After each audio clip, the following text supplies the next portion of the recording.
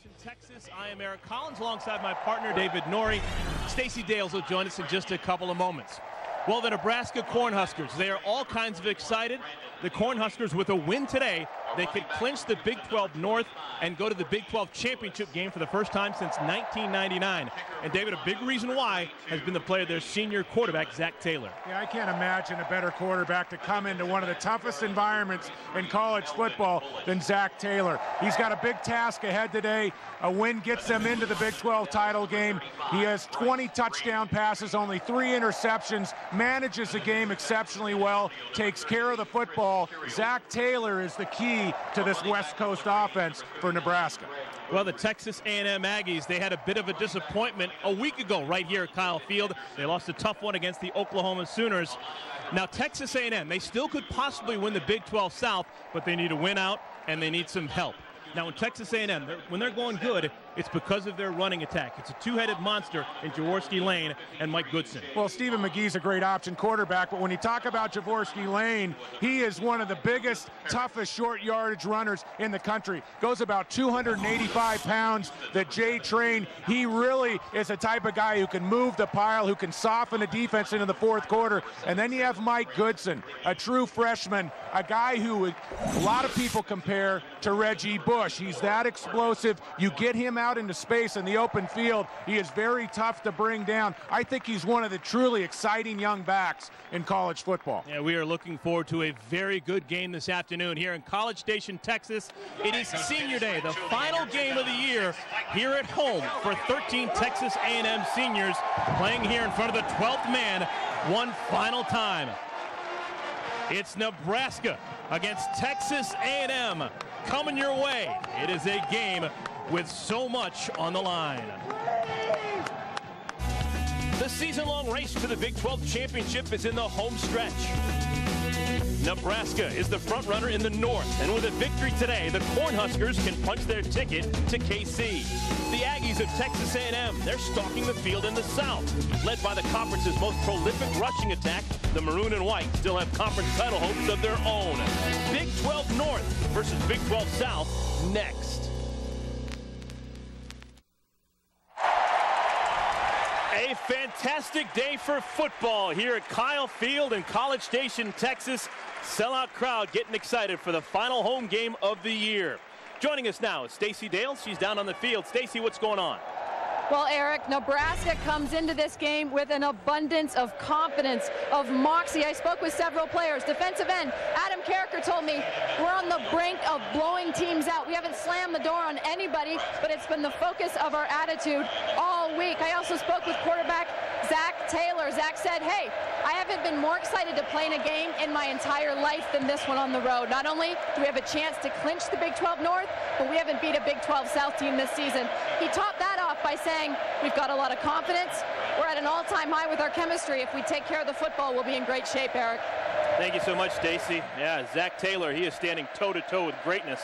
He's got a chance to pass big names like Vince Ferragamo and David Humm with good performances this afternoon. 64 degrees at kickoff. It was high 80s yesterday in these parts. Wind may be a factor, 10 miles per hour. We will let you know which direction it is blowing. Matt Zamansky will kick off. Marlon Lucky and Brandon Jackson both back deep. And here we go. Jackson has it at the 3. Starts right, is met and dropped at the 23-yard line.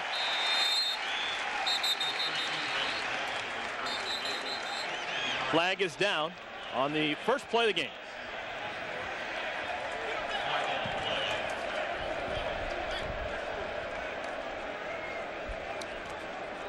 Our referee today is Greg Burks. He will have the call for us. Holding, number 6, on the return, 10-yard penalty, first down. Well, for the Nebraska Cornhuskers, Zach Taylor is on the verge of breaking some long-standing Cornhusker passing records, and Maurice Purify is a big reason why. Well, he's been going to Purify quite a bit over the last 2 or 3 weeks. Purify has been the go-to receiver, and as Stacey Dales mentioned in her open, I really think the key to this football game for Nebraska is going to be taking care of the football. Zach Taylor's going to have to make good choices. The Huskers cannot turn the football over. The I-back, Brandon Jackson with the carry.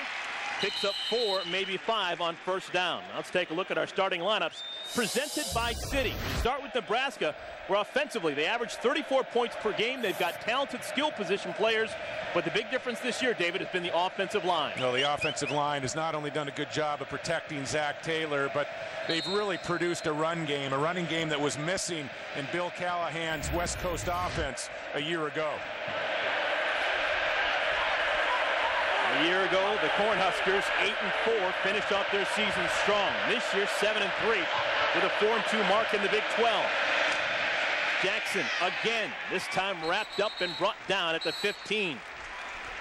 Defensively, Texas A&M, they line up in Gary Darnell's version of a 4-2-5. After a tough first quarter a week ago against Oklahoma, it was the defensive line that really stepped up. 2 drives to open up that game for the Sooners, both 80-yard drives, and they pounded the ball on the ground at Texas A&M. The Aggies made a couple nice defensive adjustments and really shut down the Sooners over the course of the last 3 quarters in that game. Brought a couple safeties up near the line of scrimmage to help with numbers. Third down and short early. Pitch out goes to Jackson, his 3rd consecutive carry, and he's not going to get there. Marcus Thornton meets him and drops him at the 16.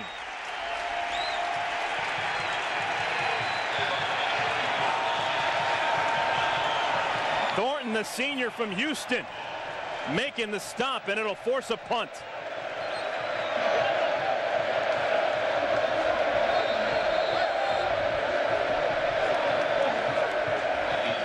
Dan Titchener, sophomore from Cheyenne, Wyoming, comes on. Averaging 39 yards per punt. Gets it away. Chad Schrader has to backpedal. Fields at his own 35. Weaves out across the 40. He's brought down at the 42. Take a look at the impact players for Texas A&M. Their big players on offense are in the backfield. Stephen McGee, Jaworski Lane, and Mike Goodson. Well, Lane and Goodson really give you the combination of power and speed, a combination that every head coach would like to have. And then Stephen McGee has very capable ability as a passer, but you got to think about him first as an option quarterback. He's an option quarterback, and this is an option team. When you face them defensively, you've got to concentrate on breaking that play down. And the big fella, Lane, with the first carry of the game for Texas A&M. Nominal gain on first down. Now let's take a look at the starting lineups for Texas A&M, presented by City. They are the top-ranked rushing attack in the Big 12. They have a number of different options when they decide to throw the football. Guys very talented on the outside. Martellus Bennett and his backup, Joey Thomas. They call themselves the Legion of Doom at the tight end spot. Mike Goodson is the back of the backfield with McGee. Little toss out, right side. Irvin Taylor with room down the right side. Good pitch and catch for the Aggies, and they pick up the first down. Well, for the Cornhuskers defensively, they've been battling inconsistency all season long. The difference makers are their bookend senior defensive ends, and Jay Moore and Adam Carricker. Yeah, Moore and Carricker, a couple of defensive ends that are not fun to play against for opposing ball carriers and quarterbacks. And I really think in Carricker, Nebraska has a defensive end that could go in the first round in the NFL draft next spring.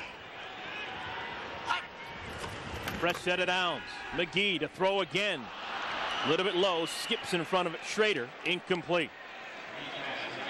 Schrader, a senior from Austin, playing in his final game here at Texas A&M at Kyle Field. Well, Nebraska, throughout this football game, they have to be option sound. They have to be able to know their assignments, take quarterbacks, pitchmen. Everything starts with the option for this A&M offense, and what makes this A&M offense so tough to defense beyond the option is McGee is a pretty solid thrower from the pocket. 16. Goodson with the carry, nowhere to go. He's going to be dropped for a loss of yards. Carricker, the man you're talking about, got in the backfield alongside Jay Moore to make the stop. You're going to see Moore and Carricker quite a bit this afternoon. Carricker makes him special at that defensive end spot. He's not only a terror as a pass rusher, but he's very strong at the point of attack. And how many defensive ends at the college level go close to 300 pounds? Carricker very strong in holding the edge on the left side of that Husker defense. Third down and a bunch for A&M. Need to get to the 30-yard line. McGee with time, throws underneath, pass is complete. Pierre Brown not going to get to the first down marker. Going to bring up a 4th down and a decision for Texas A&M. Yeah, this is a decision for Coach Dennis Franchione for the Aggies. And you know, just inside the 35-yard line, you don't pick up a lot with a punt here. Even if you're able to get the punt inside the 20, you don't pick up a lot in terms of field position. And looks like Coach Franchione, after opting against a couple of decisions last week, rolling the dice against the Sooners, he's ready to gamble here early. A lot of talk in the past week about Franchione not going for it on 3rd and 4th down at short. Needing 4. McGee. Pass incomplete. Had it and then dropped it was Latydrick Riley. The senior has the pass knocked away from him by the strong safety Tierre Green. And the ball is going to go over to the Nebraska Cornhuskers. 5 minutes into the game. Both teams have had it once. Both teams have given it right back.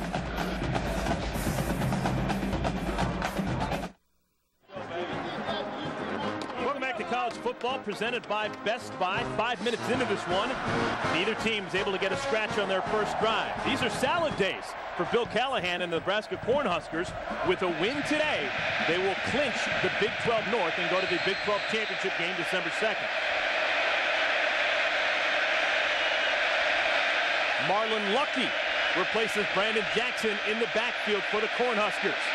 And Zach Taylor wants to throw for the first time today. Has a man, pass too high. Looking for Purify.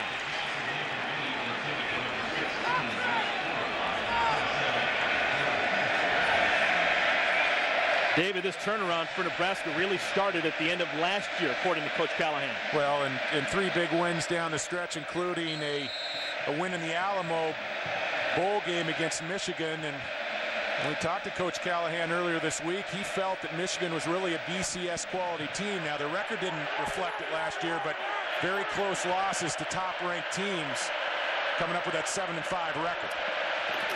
Lucky with the ball, stays on his feet and gets out just across the line of scrimmage. Both teams are hitting early in this game. Now, this is a 4-2-5 defensive alignment for Texas A&M, and what that does for the Aggies is it gives them 3 safeties, and you have the ability to force and run support.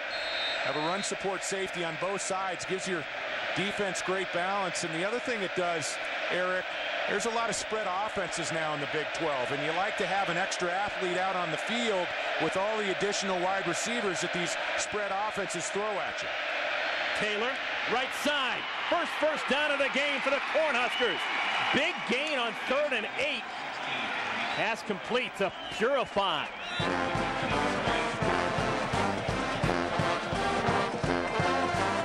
Maurice Purify has become the go-to receiver for Zach Taylor. He's a big wide out, runs nice crisp routes, and he's a big target. Gets inside the cornerback, and Zach Taylor, as we'll see this afternoon, capable of making all the throws. Gain of 20, which is par for the course with Purify. That's what he averages on his 25 catches so far this year. Jackson back in the game. His best gainer of the day. And he's out close to the 20-yard line before he's pushed out of bounds. Pickup of 18 yards.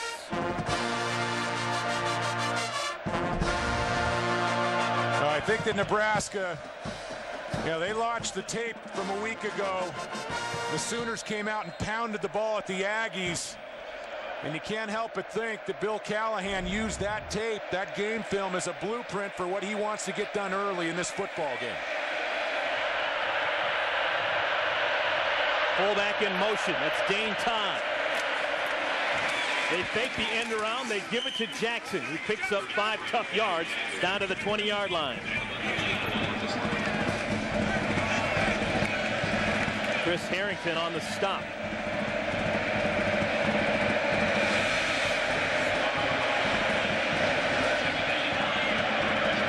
We will see 4 different I-backs in the game today for Nebraska. You just saw Brandon Jackson leave the game. He's replaced by Marlon Lucky. There's a tight end, Josh Mueller, lining up in the backfield. Now he's joined by Lucky. And they give it to Lucky. And the sophomore has the first down and more down to the 12-yard line.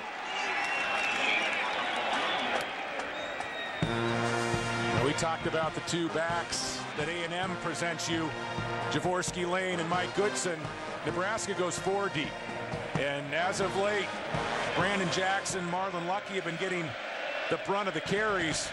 We saw Lucky on that last run. And Lucky is a guy that can be a big threat out of the backfield as a pass catcher and probably the best back in space. Taylor again keeps it on the ground, and Lucky buries his head and gets inside the 10.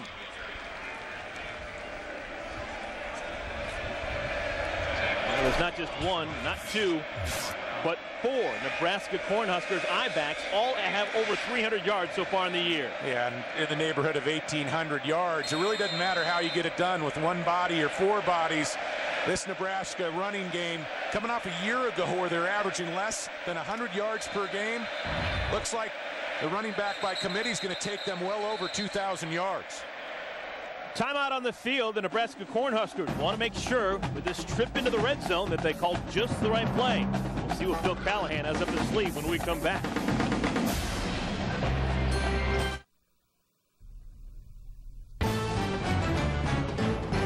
ESPN's College Football on ABC, presented by Best Buy. Thousands of possibilities. Get yours.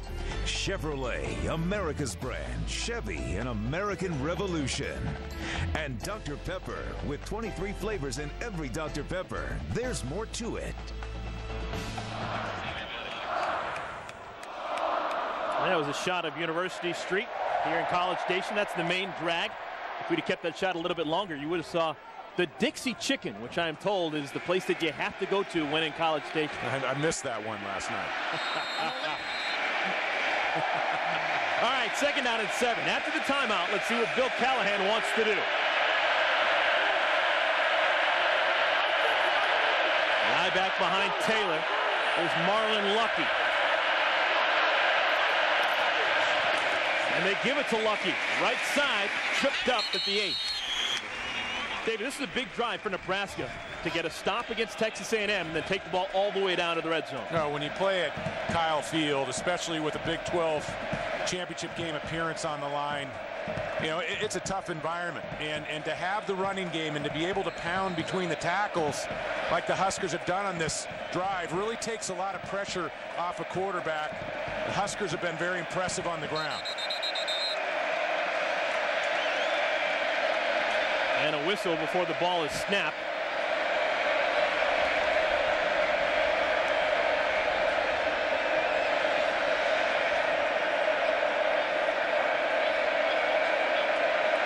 Looks like we're ready to go. It's just an equipment problem. Cornhuskers pretty darn good in that red zone. 30 touchdowns and 37 trips inside the 20. This is the 9th play of the drive. 3rd and 5. Taylor flushed out. Gets down close to the first down.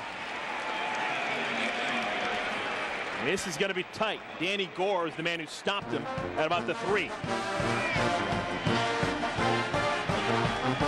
And they haven't. No measurement needed. Well, we talked about it at the top. Zach Taylor. You're going to come into Kyle Field. Tough surroundings, a lot of crowd noise. You want an experienced quarterback that's going to be making decisions, taking care of the football. And Taylor, not a fast guy. In fact, he's below average speed, but very decisive when he decides to pull the football down. Their powerful short yardage back, Cody Glenn, in the game. But they're going to throw it back of the end zone. Pass too high, incomplete, looking for Franz Hardy. And you look at the numbers over the course of the year for Zach Taylor, and the first thing that pops out at you, 20 touchdown passes, only 3 interceptions. And what that tells you is he really gets the concept that Bill Callahan's trying to teach in the West Coast offense. You want to frustrate defenses, keep the ball away from the defensive jerseys. And Zach Taylor, I think that's priority number 1 for him this afternoon. He's done a great job throughout the season.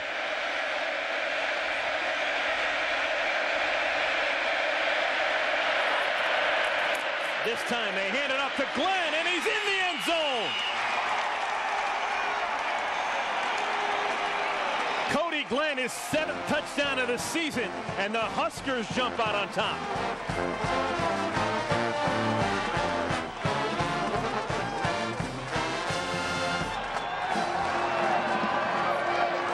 So with their 2nd possession, the Nebraska Cornhuskers cash in. They get 6. Riding the powerful legs of Cody Glenn, Jordan Congdon will come on now and try and make it a 7-0 game.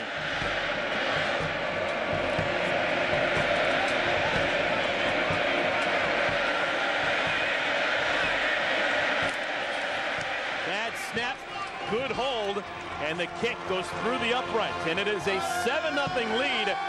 The visitors from Lincoln, Nebraska, they've come down here and grabbed the early lead. It's been Cody Glenn getting across the goal line.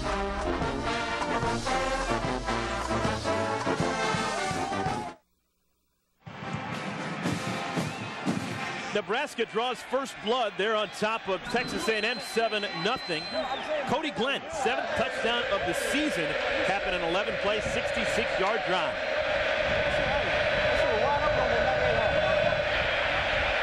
Jake Wesch will kick it off. Back deep, that's Kerry Franks. He's a good one, averaging 30 yards per return. And he's going to get an opportunity here. No, it's over his head and through the back of the end zone. Well, tonight, freshman phenom Colt McCoy leads number 4 Texas into the Little Apple to take on the Kansas State Wildcats. Others will see Wake Forest battle Florida State this evening. Saturday Night Football on ABC, presented by Southwest Airlines, tonight at 8 Eastern Time. Now here's our IBM Star Watch. And how about Colt McCoy? Just a freshman, but already setting the Texas record for most touchdown passes in a season. I think he has a ways to go before he makes people forget about Vince Young, but how about the first season for Colt McCoy? And he seems to just be getting better and better, more comfortable in the pocket as the season goes on. McGee hands it off to Jaworski Lane, who is hard man to bring down. He picks up 2 before Character jumps on his back. And Jaworski Lane declined all media requests during the week. And there are a couple Texas A&M fans that were not real excited about Dennis Franchione and his election several times last week to kick short field goals against Oklahoma. But one guy that wasn't excited as well was Jaworski Lane, and you can't blame him. Coming into this game, Lane has picked up first downs on 24 of 27 3rd and 4th down chances. This time they fake to Lane. McGee wants a bundle, has a man wide open. It's Franks. He's got the football and a huge gain for the Aggies.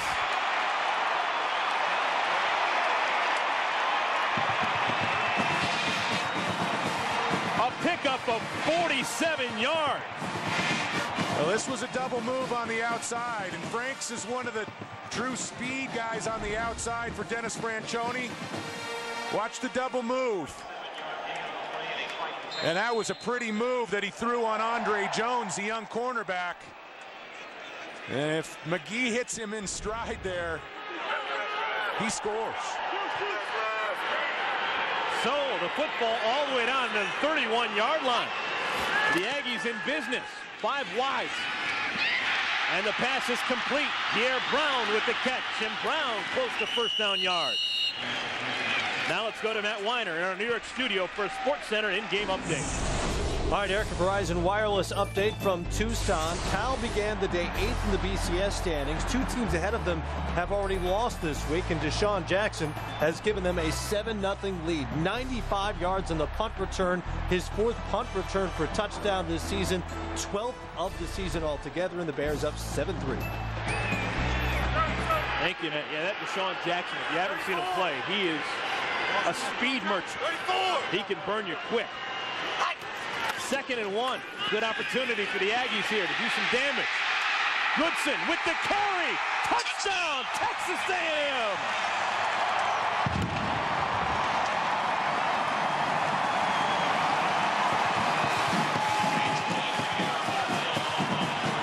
Are you kidding me? How about that? Taking a punch and then giving it right back. The Aggies with an extra point of tying this game.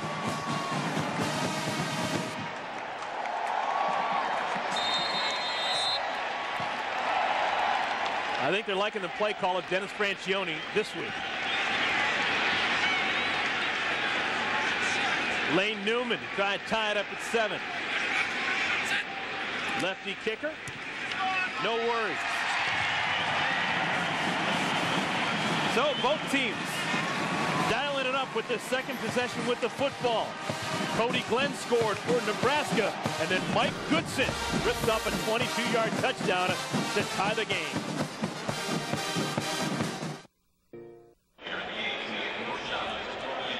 Well, hope you guys are enjoying it so far. Mike Goodson, 22-yard touchdown, scamper down the right side. This is an option play, and the toughest offenses to stop are offenses where you can have an option threat. Go ahead and freeze it right there. Look at the block by Alexander on the outside on Jones. But offenses that can run option and have a quarterback that threatens the field in the passing game, that's a bear for a defensive coordinator to look at. Cornhuskers returning the football. Cruising down the left side. Marlon Lucky pushed out of bounds just across the 30-yard line. And a flag comes down late.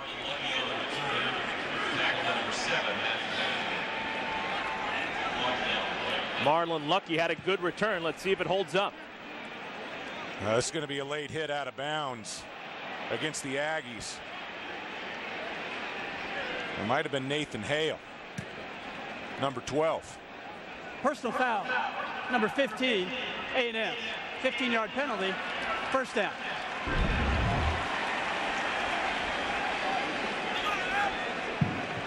And they got the number wrong. That was Nathan Hale, number 12. Clearly out of bounds. Hale is the official 12th man, the walk-on who is on the kickoff coverage team. Normally he wears number 17, but today he has the honor of wearing number 12. Yeah, 12th man's been hurting A&M a bit over the last couple weeks. Last week, Oklahoma goes for it on 4th down to put the game away. Aggies got caught with 12 men on the field. Cody Glenn still in the game. And Glenn, this time, carries it across the 50, gets out to the 47-yard line. Well, near the conclusion of today's game, we will select a Chevrolet player of the game from each team. To honor their determination, Chevrolet will make a $1,000 contribution to each university's general scholarship fund. And one 12th man that never hurts the Aggies is this crowd at Kyle Field. Really one of the biggest factors in the country when you talk about venues on Saturday. Glenn, his second straight carry, and he has a first down inside the 40. Chris Harrington trips him up.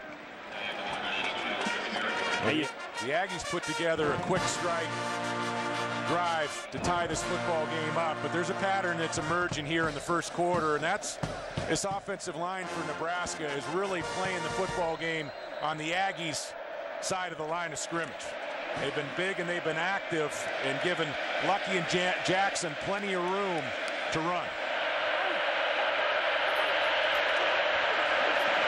Glenn, this time bottle up close to the line of scrimmage. Well, it took a while, but the Nebraska Cornhuskers this year, they've really figured out what Bill Callahan's trying to do offensively. He brings in his West Coast system that he used with the Oakland Raiders.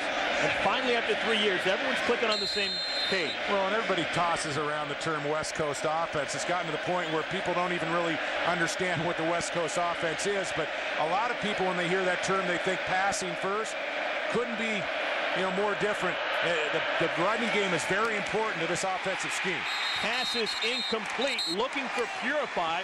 good defensive play to knock it away. That's Jordan Peterson, redshirt freshman from Lexington, Texas. Yeah, it was a nice break on the ball by Peterson. And, you know, Eric, you talk about the West Coast offense, and you know, the West Coast offense in its truest form based on short throws, throws that are designed to get you yards on rundowns and make things easier for you on second and third down. But you got to hit those balls to keep this offense clicking. And case in point, Nebraska, 14 rush plays, 4 passes so far in this game out of their West Coast offense. They're going to throw for it on 3rd and long, and they complete the pass. Todd Peterson, his first grab of the game, and a fresh set of downs for the Huskers.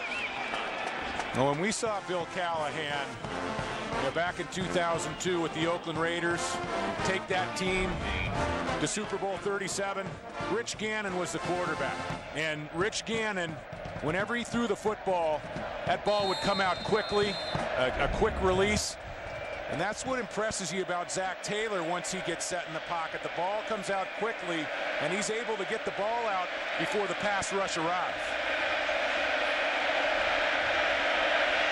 On 1st down, Taylor's going to operate out of the shotgun. With time. Spins it out, pass complete. Inside the 5-yard line goes Nate Swift, the sophomore. Let's go down in the field, and Stacy, what's going on, Stacy? Well, Eric, I spoke to Zach Taylor about how tough it is to learn this West Coast offense. He said it was insane when he first got to Nebraska. It took him at least 6 months to get the hang of it. He didn't think he actually ever would get the hang of it. But the biggest challenge, David, and you'll know this, is just learning the terminology in huddles. He said he has to deliver about 2 to 3 sentences and look at each and every offensive player that has a specific route. So it's a lot more difficult than perhaps another offense, David. Well, and that's a great point. I mean, when you bring an NFL-style offense, especially a complex, you know, quote-unquote West Coast offensive scheme to a college program, you worry, can the kids pick that up? I mean, there's limited practices, there's limited time that student athletes can get out on the field where you can teach them. And you know, you talked to Bill Callahan earlier this week, and he said, hey, it's the opposite. We have a lot more time. We have more players. We've got scout teams. And, you know, when you have a Zach Taylor, like Stacey Dale said, a guy who's a sponge, who's a kind of a coach on the field in addition to what he can do athletically, you know, he's been the type of quarterback where Bill Callahan has been able to put more offense in as opposed to less. Dead ball foul, number 26 of Nebraska. 15-yard penalty, 1st down. Penalty came at the end of the play. Yeah, and that was, you know, that's not a very smart play, especially when you're in the red zone down inside the 10-yard line. And that's the way you stall drives. That's Dan Erickson, Jr. from Omaha, called for that penalty. And Nate Swift is still down on the field after landing awkwardly. Let's take a listen. Well, this was a nice job by Taylor to come down underneath.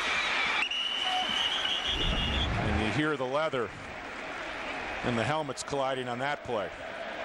And when the A&M Aggies get together with the Huskers of Nebraska, there's going to be some hitting going on down on field level. I can assure you that. Swift led the team in catches a year ago. This year, not nearly as productive, but still highly thought of in Bill Callahan's offense. It's not 1st and goal, but the ball all the way back on the 20-yard line. Underneath a minute to play, 1st quarter.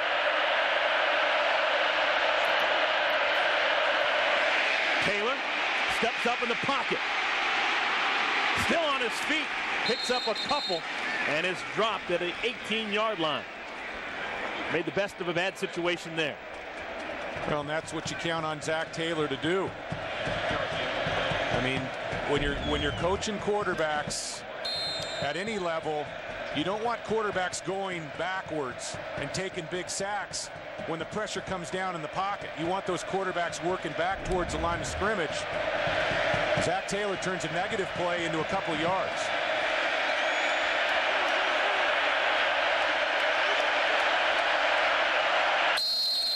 Taylor empties the backfield and then decides that that's still not good enough.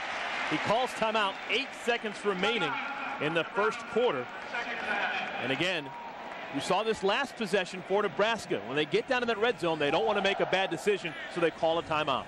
Well, and we talked about the touchdown interception ratio for Zach Taylor. We talked about how the Huskers have really found a run game this year, and I think it's that addition of the run game that's allowing them to make this run, and it gives them a shot with a win this afternoon to get into the Big 12 championship game.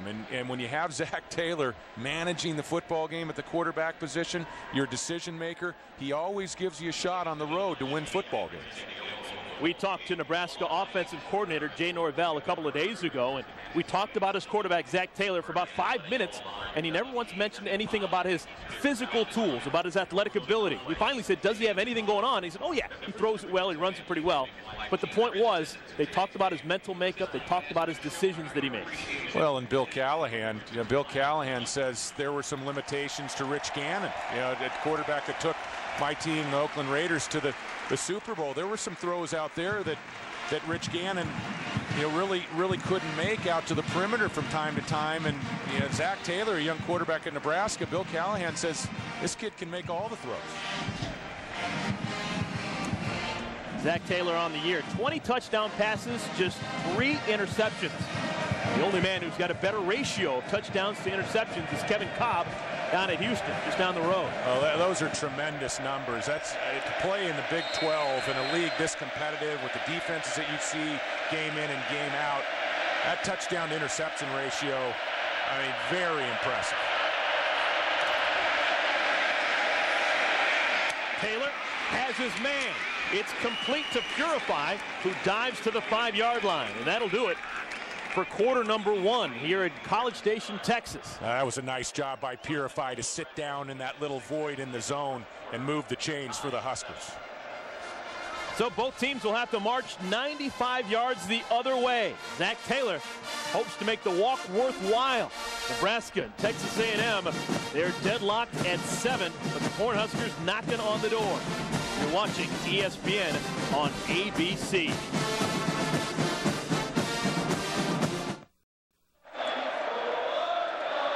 Welcome back to college football on ABC, presented by Best Buy. Nebraska Cornhuskers taking on the Texas A&M Aggies in the final home game of the year at Kyle Field. And the Huskers knocking on the door. They've got the ball on the 5-yard line. Trying to punch it in for their second touchdown in as many possessions. The give goes to Glenn, and the power back stays on his feet and gets in the end zone. Let's go! Let's go! Let's fucking go! He was dead to rights at about the 3-yard line. He busted a tackle and scores his second touchdown of the game.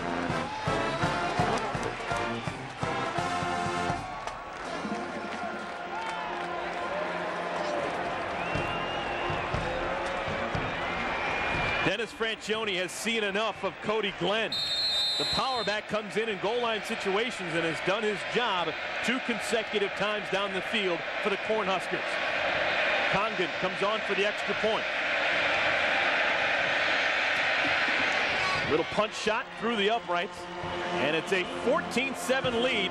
The Cornhuskers, led by Cody Glenn, on top of the Aggies. You talk about bringing a physical aspect to goal line running. Watch what Glenn does to Gore number 4. Just flat runs him over at the 3-yard line.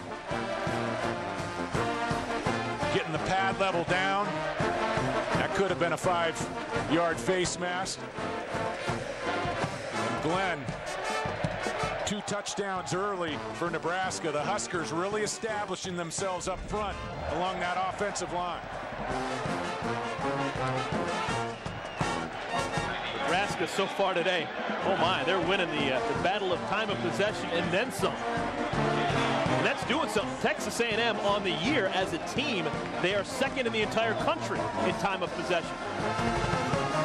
Well, the Aggies watched the Oklahoma Sooners last week come out and back up consecutive 80-yard drives to take a 14-3 lead in that football game. And Nebraska, and no secret early in this football game, coming out and again trying to test Texas A&M and their resolve against the run.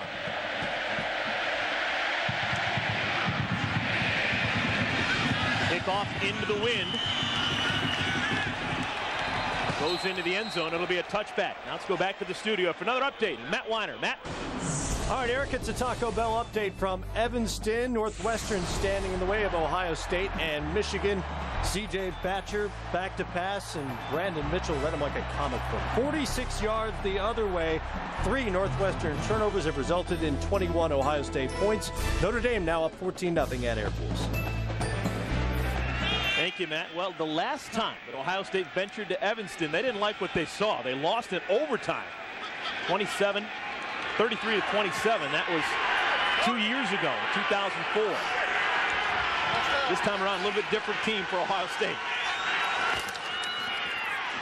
Jaworski Lane doesn't get the ball. It's faked to him, and instead Stephen McGee takes it himself and has a good gain on first down. Well, we talk so much, David, about Zach Taylor. They say the same things in these parts about Stephen McGee and what he brings to the table. Well, McGee is stepping in for Reggie McNeil last November against Oklahoma. Really played 6 quarters down the stretch, including a pretty impressive effort against Texas, an upset bid against the eventual national champions. Impressed Dennis Franchione with his toughness and his ability to both run and pass from the quarterback position. This job has been his ever since. Goodson with the ball, brought down for a loss. Steve Octavian busts into the backfield and makes the stop.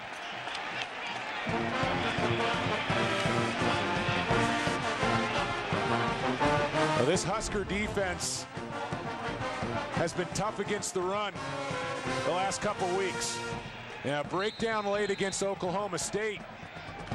16-0 lead evaporated against the Cowboys, but you look at the performances they've laid out on defense the last 2 or 3 weeks, and this defense continues to improve. 3rd down and 9. They need to cross the 30-yard line. McGee brought down for another loss. It's a sack in the backfield. Good defensive play. The Cornhuskers making it happen. 2 consecutive losses, that time Oladoganduro with the sack. Well, Stephen McGee, we talked about his ability to throw the ball from the pocket. Well, this is not an offense that's designed to pick up 3rd and long. And the Huskers, with the talent they line up, especially at the defensive end positions, you put yourselves in 3rd and long situations, McGee is going to be under distress.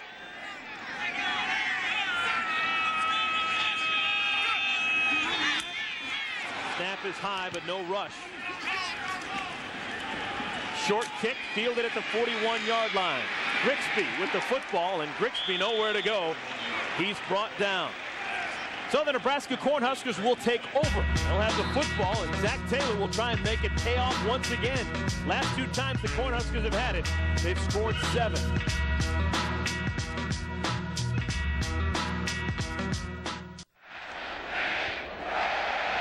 Welcome back, everyone, to College Station, Texas. A little bit of pressure right now on Gary Darnell, now in his first year as the defensive coordinator for Texas A&M. Last 2 drives for Nebraska, they have really gashed that defense for A&M. Similar to the first 2 drives for Oklahoma a week ago, they may have to get the safeties involved. First down carry, Brandon Jackson picks up 5. Let's go back to New York, where John Saunders is standing by. John? Well, we just want to let people know, as you look forward to next week's Michigan-Ohio State matchup, that both teams are taking care of business this afternoon, at least early. The Buckeyes up over Northwestern 21-3, while Michigan leads Indiana 14-0, both with over 10 minutes left in the first half. Eric, back to you. Thank you, John. That's shaping up to be an absolute doozy next week down in Columbus. 2nd down and 6. Fake to Lucky. Fake the end around. Taylor keeps it himself. A little bit of a stagger and gets out close to first down yards. It's going to bring up a 3rd down and 1. And a flag flies deep in the backfield. Yeah, this flag came in late. And Zach Taylor had a receiver running deep. It looked like Purify down the middle of the field on a post route. And that flag came well after the play was over. There is no foul on the play. Must have fallen out of a pocket. And Zach Taylor trying to get people lined up. A big part of this West Coast offense is what goes on before the snap. The Huskers like to move players around, motion, formations, shifts. A lot of those components that we saw at the NFL level with Bill Callahan. And what you do there is you give a defense a lot to prepare for during the week, and then you test them to see if they can get lined up before the snap of the football. 3rd and 2. Taylor wants to throw out of the backfield. Gets it to Lucky. Makes a man miss. Has the first down and more. Lucky with a chance. Inside the 10. Inside the 5. Oh, they trumped him on 3rd and 2. A pickup of 42. Well, this is a beautiful ball from Zach Taylor. A lot of people say, hey, swing route, you should hit that, but he put the ball in the front pocket, gave Lucky a nice ball to take up field, and how about the play by Lucky to make the defender miss on the perimeter? And pretty darn good blocking on the outside by the receivers. Looked like France Hardy, number 7, getting a nice block downfield. The Cornhuskers over the years, you know, Eric, they've always been known for perimeter blocking. You can't line up and play wide receiver at Nebraska unless you're able to block downfield. You don't block, you don't play. That's for sure. That was a block and a half by Todd Peterson. Man is still down left side. That's actually Marlon Lucky who's being tended to. After the pickup of 42 yards, came down hard.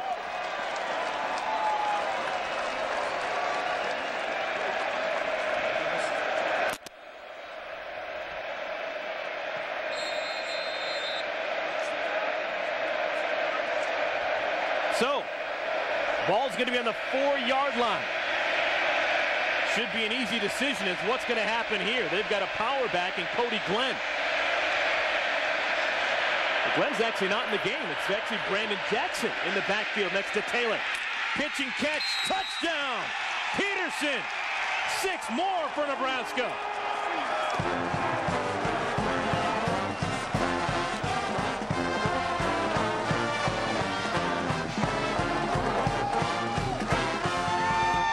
Straight possessions have resulted in touchdowns against Dennis Franchione's bunch.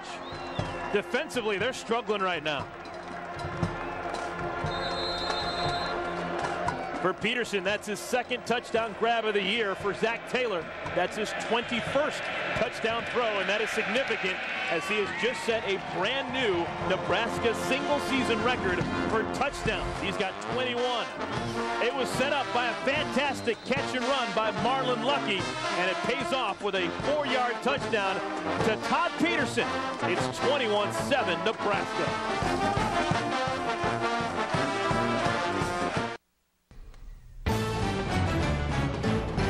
ESPN's College Football on ABC, presented by Best Buy. Thousands of possibilities. Get yours.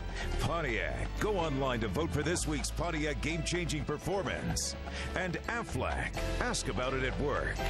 Shine replay of the TV. No, nothing. I can feel it in the rudders. Now, there's a special pageantry and tradition that goes along with football here at Texas A&M. These are the guys who brought us the flyover before today's game. Just an extra special environment with this being the final home game of the year and it being Veterans Day. All right, 11 minutes remaining here in the first half. The kickoff into the end zone and out of the end zone. Texas A&M will take over at the 20, down 21-7. Well, Zach Taylor has been on the money in the first half here for Nebraska. You couldn't ask him for better execution from the quarterback position. Sprint out to the right, and again, the ball comes out with great timing. And if you're going to play on the road, especially against this Texas A&M defensive outfit with the speed, with the 3 safeties, you got to throw the ball with timing, and Zach Taylor has been on the money. The Corps of Cadets not liking what they're seeing so far. Again, I do this every week, sir.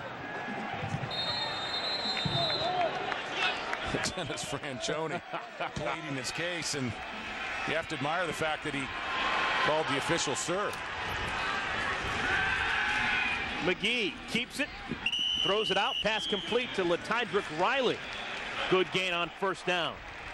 Riley, a senior, getting the start today, and honor the fact that he is graduating this spring.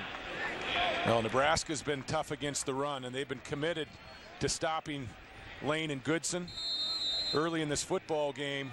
And Stephen McGee is going to have to look to Riley and some of the other wideouts outside. I think it's going to be a matter of the Aggies loosening up things through the passing lanes to open up the run game.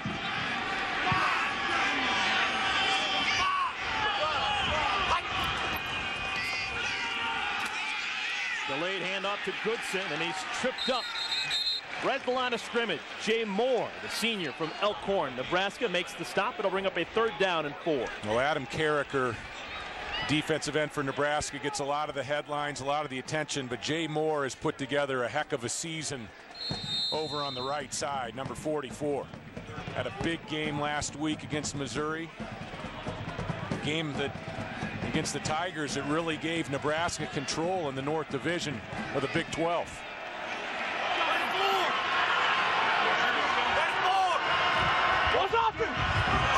Vader, the man in motion. Little option look.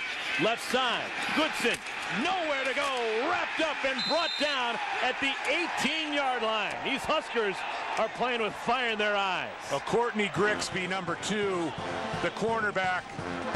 I mean, this is a special play by a cornerback into the boundary.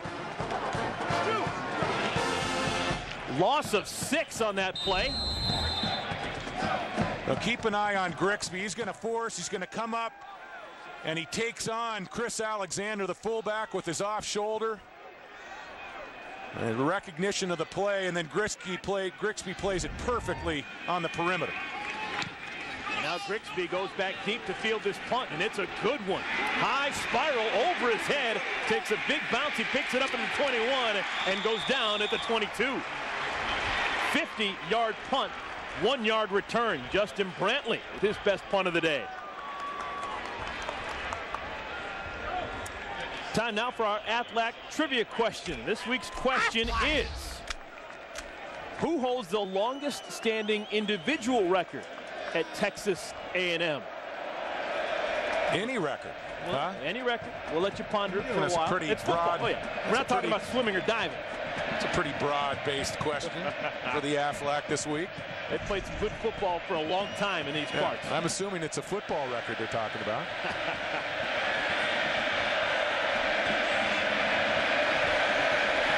All right, Nebraska will try and make it 4 in a row. The last 3 times of the football, they've cashed in with touchdown. Once again, a lot of motion before the snap. Empty backfield on first down. Over the middle, short pass is complete. Pickup of 8 yards to Terrence Nunn. Now with that last touchdown pass, Zach Taylor passed the legendary Vince Ferragamo, the Nebraska all-time charts for most touchdowns in a season. Ferragamo had 20 scoring strikes back in 1976. And now Zach Taylor with 21. Vince looked pretty solid there throwing the football. Of course, took the Los Angeles Rams to their only Super Bowl performance back in 1980. Lost that game to the Pittsburgh Steelers.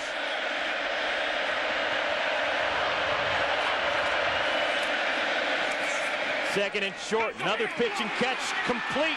Franz Hardy with the first down and more. He's pushed out of bounds by Brock Newton, but not before he has another big gainer for Nebraska. A pickup of 26 yards. Well, Zach Taylor's getting great work up front from his offensive line. The threat of the run. They're going to watch Hardy working up at the top of the screen, establish a deep threat, and then come back to the football.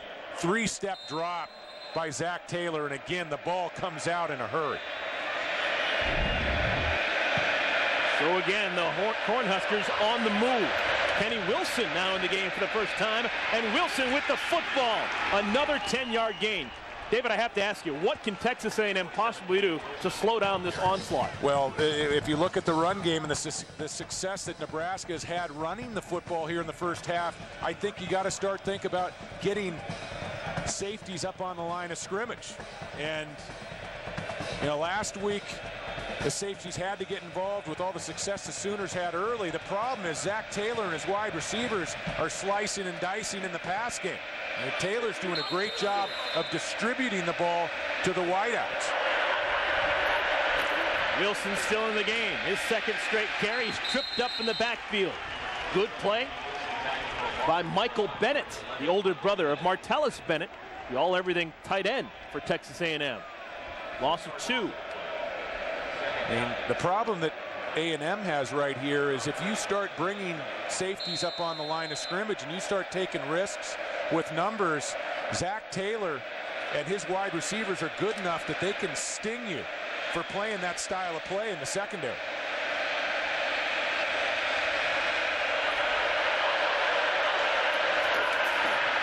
Another flip out to Lucky. Waits for a block. Slips, regains his balance, and gets to the 27. That's some patient running right there from Marlon Lucky. Well, it pays to be patient if you got Lyden Murtha, the big left tackle, moving to the outside. I mean, if I've got a 6'7", 315, go ahead and roll it. 6'7", 315 pounds on the outside. Watch him get outside. And he squares up. Gives Lucky a chance to cut it back inside to the middle of the field.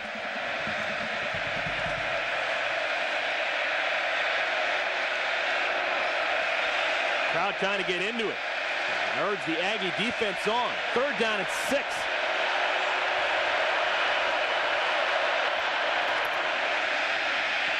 Taylor has a man. Incomplete.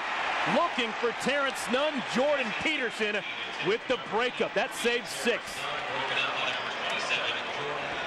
Nunn had a step on him, but Peterson was able to deflect the underthrown ball. Taylor had the picture he wanted down the field. This is a nice route by Nunn, and he's working against Peterson. Ball was just slightly underthrown, hung up a bit. If Taylor delivers that ball with some authority towards the back of the end zone, A&M is really in trouble. Now they're going to go for it on 4th down and 6 instead of going for a long field goal.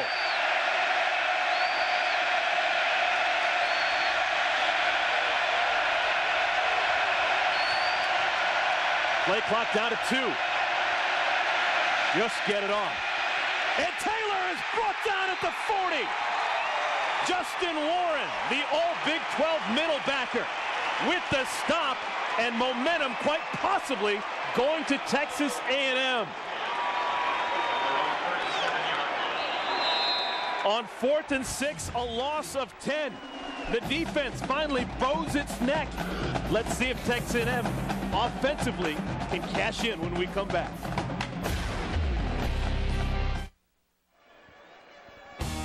Time now for our Pacific Life game summary. Nebraska scored the first touchdown of the game, but Mike Goodson answered for Texas A&M. 22-yard run down the right side.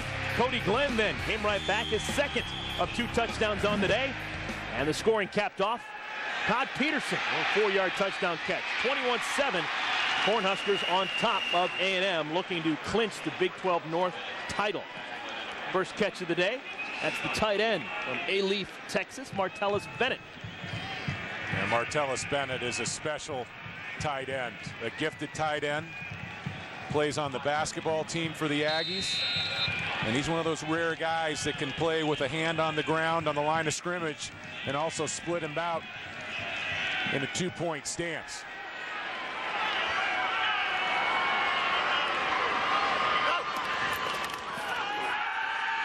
Little play fake. Stephen McGee throws up top, pass incomplete, looking for Chad Schrader. Let's go back down to the field. Stacy, what's going on?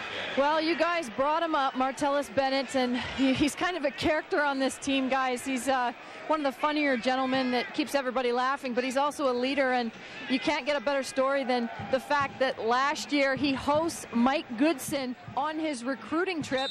He wore the number 3. Goodson came in with the number 3 on his back his entire career, and he said, hey, you can take this jersey, my jersey, the number 3, if you come to this institution. And he's both of them making quite a contribution, Eric. Yeah, 2 very high-profile recruits. Thank you, Stacy. You're talking about Goodson and you're talking about Bennett. Those are two guys that any program in the country would have loved to have got. Well, Bennett got a lot of time for Bobby Knight down the stretch a year ago on the basketball team, a team that got a couple games deep into the NCAA tournament. Timeout on the field. It's going to be a big third down for Stephen McGee and Texas A&M when we come back.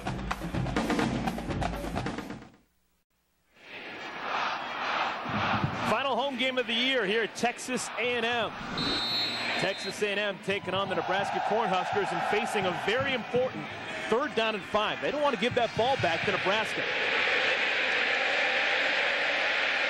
Aggies have yet to convert a 3rd down so far today. Need to get to the 47. McGee, pocket collapsing, and he goes down.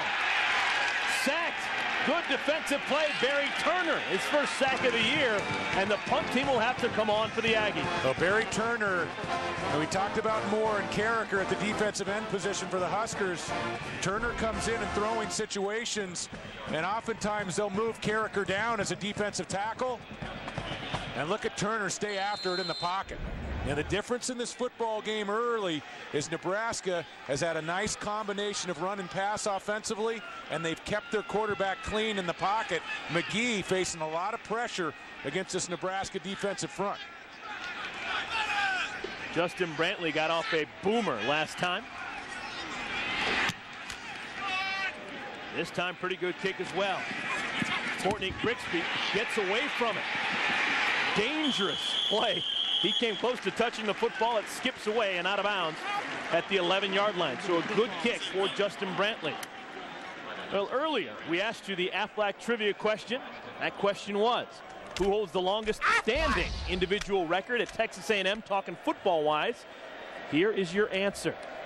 I don't even have a guess for you there, Eric. Oh, of course, it was Jelly Woodman.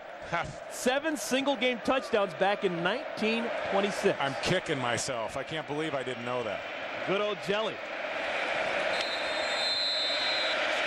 Pretty big game against New Mexico, though, when you look at it. 7 6-pointers. Stands up to the test of time. Marlon Lucky, the carry on 1st down, moves the pile. Pickup of 6. Let's go back to New York and check in with Matt Weiner. Matt? All right, Eric, thanks very much. Here's our vote for the Pontiac game-changing performance of the day. You can scratch Auburn from the list of one-loss contenders. Throttled by Georgia, and Trey Battle had a big part in it. 3 picks, including 1 back for a touchdown. To vote for your Pontiac game-changing performance, just go to ESPN.com. And Eric, type in the keyword Pontiac. Will do, Matt. Oh, pretty big surprise there, David. Huge surprise, especially coming against a team that a lot of people felt had a shot to maybe navigate their way into that national title game. Lucky dropped, but a flag down on the play. And that's the 2nd big loss at home for Auburn. Georgia, and early in the year against Arkansas. Well, and you look at Louisville, their loss on Thursday. I mean, it's pretty far-fetched to think that Rutgers, as an undefeated team, can get into the national title game. Obviously, Boise State is not going to get into that game. I think it's become a virtual certainty that we're going to have a one-loss team going up against Michigan or Ohio State on Nebraska in the national title game. Penalty, 2nd down. So Bill Callahan's bunch stubbed their toe. They'll move back 5 yards. Now, if you're a Rutgers fan, you have to be excited about teams going down in front of you. And you know, we saw it in 2001, the last time this Nebraska Cornhuskers team played in the national title game. They really got into that game almost by default. They weren't even in the Big 12 championship game that year, but a lot of losses late in November. Like dominoes, they were falling. And Eric Crouch, the quarterback, got his Nebraska team into that game against Miami. Taylor with time, flips it out to Jackson. Jackson trying to make a man miss, slips the first tackle, and is pushed out of bounds at the 16-yard line by Brock Newton. That'll stop the clock, 3:03 remaining. First half, 3rd down and 4. Well, Zach Taylor is getting great protection up front, and I really love his feet. He's aggressive with his feet. He's getting his depth and his drops quickly.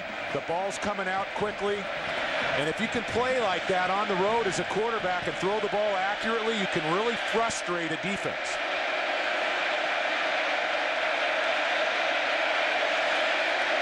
Taylor, quick to Purify. Incomplete. Good defense knocking the ball away from Purify. Arkeith Brown with the coverage. Now, and Arkeith Brown timed that up pretty well. Almost arrived early. Zach Taylor again right on the money for Bill Callahan. Taking a look at the reaction, and I think that pretty safe to say that Zach Taylor thought that Arkeith Brown arrived early as well. Dan Titchener will punt it away. Fair catch called for and made by Chad Schrader. And the Aggies will take over at the 45-yard line. Coming up on the Capital One halftime show, John, Craig, and Doug will have highlights from all the early action, plus a breakdown of next week's big game between Michigan and Ohio State. And David, I know that you really think that Michigan has a great chance playing on the road in Columbus. I think they do. I think that, earlier this year, Ohio State was exposed a bit in the Penn State game, had troubles with the Penn State defense. I think Michigan's going to be the most athletic group Ohio State works against. This might be Lloyd Carr's year. Mike Goodson brought down at the 48-yard line. Good pickup of a couple. Andrew Shanley with the stop. I do think in that football game, and this is going to be maybe the biggest Michigan-Ohio State football game since 1973, when two undefeated teams met in that game, a 10-10 tie. I think it's going to be very important for Chad Henne, the quarterback, to play the way that Zach Taylor has played on the road today for Nebraska. Henne's going to have to play error-free football if Michigan's going to win that football game.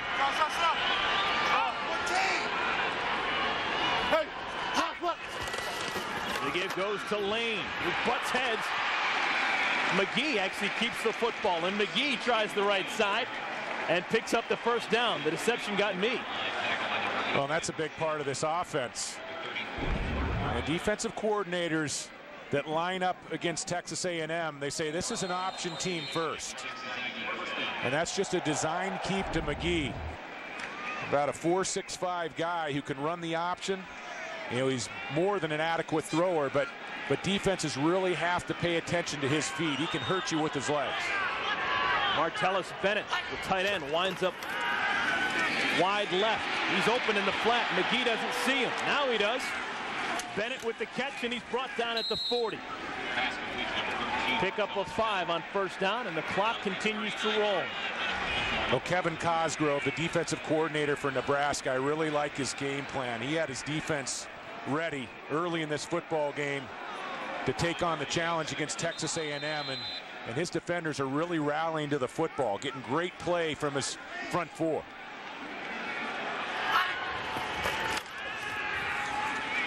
McGee again, perfect strike.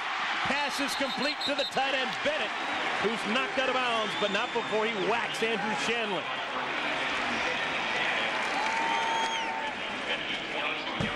Clock stops, 1:05 remaining, first half. Now, Martellus Bennett, we talked about his special qualities, and he gets split out like a wide receiver, and he runs this route like a wide out. McGee finally gets time in the pocket, gets the protection to get set, and he delivers that ball in good shape outside. Bennett now with 32 catches on the year, just a sophomore. Quick toss, complete. It's Schrader with the grab, close to another first down.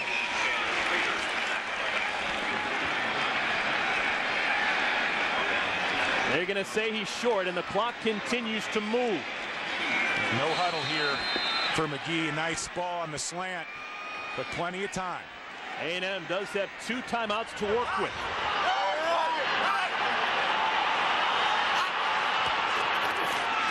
McGee right side, incomplete, looking for Taylor. Ball in and out of the mitts.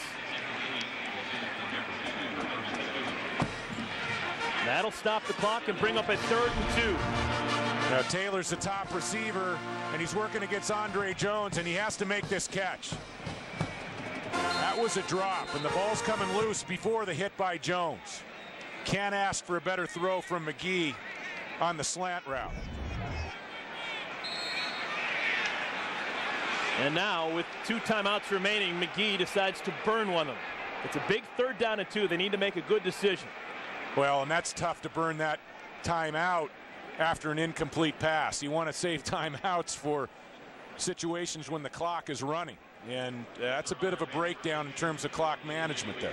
David, you've been in these huddles before. What's Stephen McGee being told right here? What's a good option on 3rd and 2? Well, on 3rd and 2, you can't be worried about the clock. You want to just get to a play where you can pick up the 1st down. I think Jaworski Lane at 285 pounds always, a good call here. If you have to, you can use the timeout if you don't pick up the 1st down. But remember, you move the stakes, the clock stops, and you can get up to the line of scrimmage. So again, that 30 seconds isn't a big factor here. I think what's most important for A&M is they try to come away with 7 points, not 3 points on this drive, trailing by 14. The talk all week long here in College Station was about not using the big horse. You got Jaworski Lane, 3rd and short, 4th and short. Give it to the big fella. They didn't last week against Oklahoma. Is this an opportunity to do it right here? It's always a good opportunity, 3rd and short, 4th and short, and on the goal line to give the ball to Lane. And we talked about Lane turning down media requests, wouldn't do any interviews this week. Let's see if the message got through to Coach Franchione. We'll see right here. 15 consecutive times on 3rd and 2 or less, or 4th and 2 and less, Jaworski Lane has rushed the football and got the 1st down or touchdown. Let's see if they make it 16 in a row. Now they're going to go out of the shotgun, which is not the best formation to get to a power running attack. And miscommunication, they throw it out to Goodson.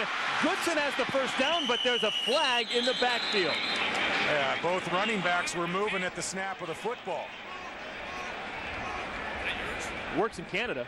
Yeah, it doesn't work in this league.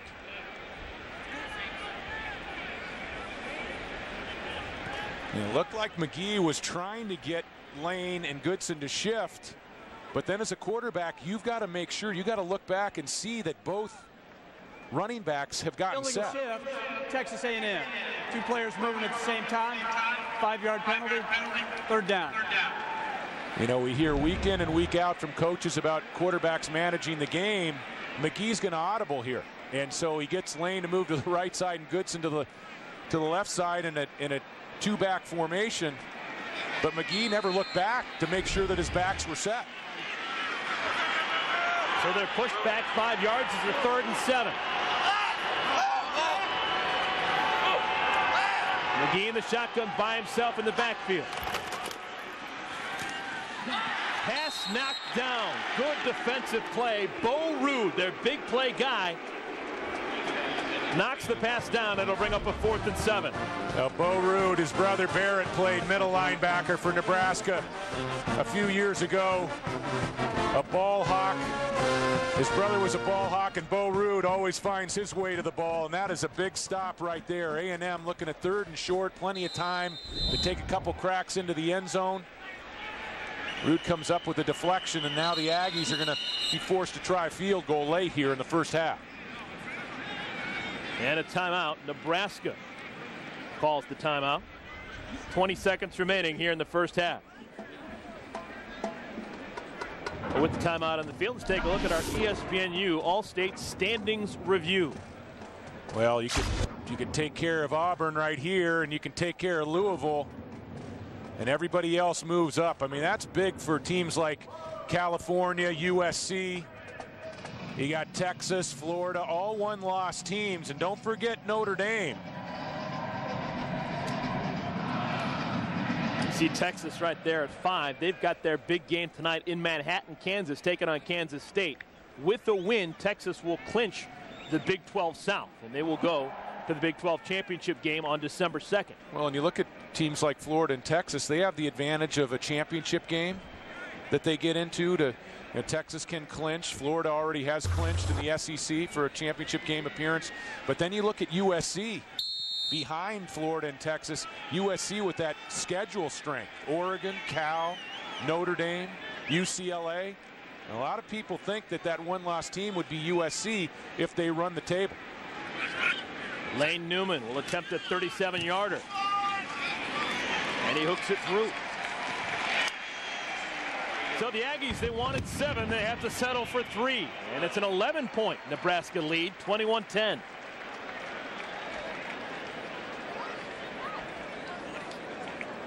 Bill Callahan, his first time ever here at Kyle Field, has never coached or been inside this building until yesterday.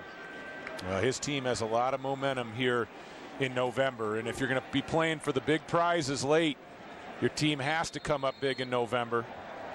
And the way he's had his team come out here in this football game, playing both on offense and defense, it's a theme that's a recurring theme here lately. Came out firing against Oklahoma State and Missouri the last couple weeks, and doing the same today at Kyle Field.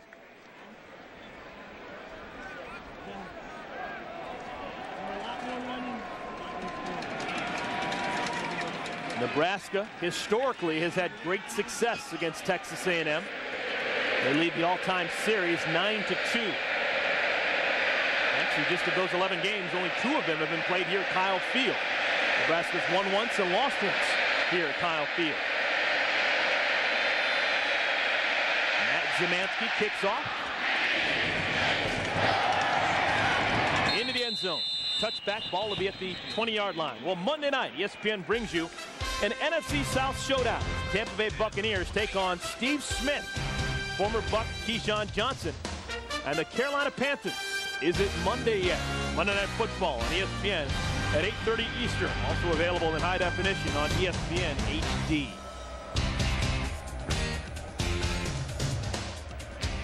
Bill Callahan may be of interest in that game. Man who used to work for John Gruden, now the head coach with the Tampa Bay Buccaneers. Coached against John Gruden in Super Bowl 37. So Zach Taylor, the senior quarterback, takes a knee, and that'll do it for the first half of play.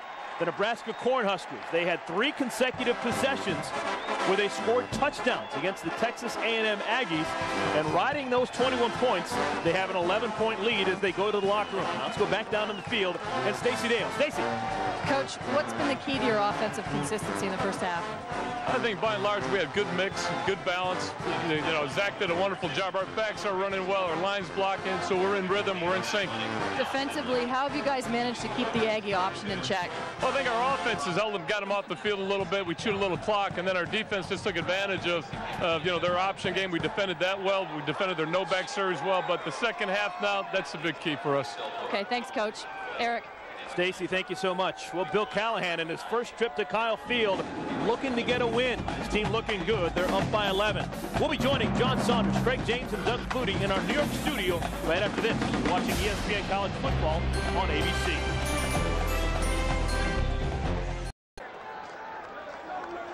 Welcome back to College Football on ABC, presented by Best Buy. The Texas A&M Aggies, they have been staggered, a little weak at the knees right now. The Nebraska Cornhuskers on top of the Aggies by a score of 21-10 after 30 minutes of play. Alongside David Norrie, I'm Eric Collins. Well, this Nebraska Cornhusker offense, they came out firing on all cylinders. They look very good. 3 possessions, 3 touchdowns, right in the middle of the first half. Well, the Huskers' offensive line has been terrific. They've established a run threat. They've protected Zach Taylor well, and Zach has been very accurate. He's making great decisions. It promotes a real big problem for Texas A&M in the second half. You bring those safeties up, Zach Taylor is going to be able to make some plays down the football field. Right now, Nebraska has a great mix of run and pass working. Yeah, in case you missed any of it, it was equal parts ground game and equal parts passing attack for the Nebraska Cornhuskers. Let's take a look at the first half highlights. Through 30 minutes of play, it was a lot of good offense, at least for 3 consecutive possessions. Yeah, getting a great combination of running from Lucky, Jackson, Glenn down on the goal line, and then Purify making a catch on the slant. Once again, Glenn, tough running down on the goal line. Peterson with a touchdown catch. And Dennis Franchione, a lot of problems on his mind right now. Problem number one, how do we slow down the Nebraska offense, and how do we slow down that big offensive line? Offensively for Nebraska, 243 yards in the first 30 minutes of play. Not bad.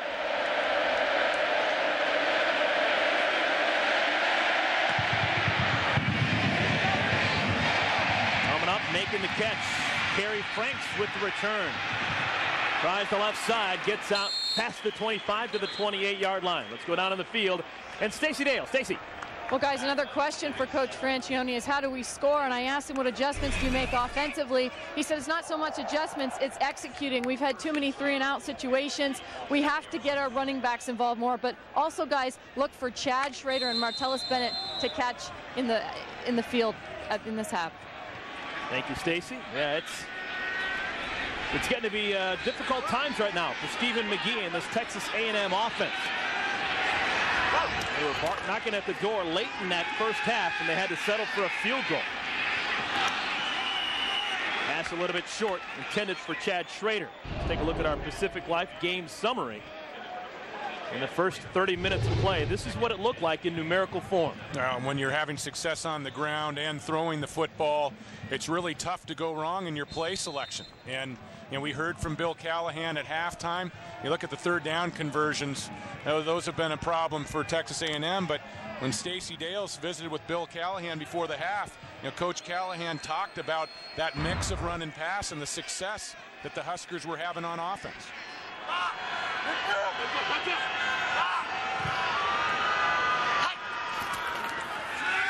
McGee flips it out.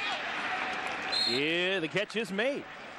Martellus Bennett bobbled it for a moment and then corralled it before going out of bounds. Well, the Aggies like to work off of their option game. They like to establish the run threat with their two talented tailbacks, but you get down 11 points in this game, and we talked about how important, Eric, this game is for Nebraska. This is very important for the Aggies in terms of getting into an impressive bowl game. And with that Texas game looming in 2 weeks, this game this afternoon becomes even more critical if you want to be playing after the new year.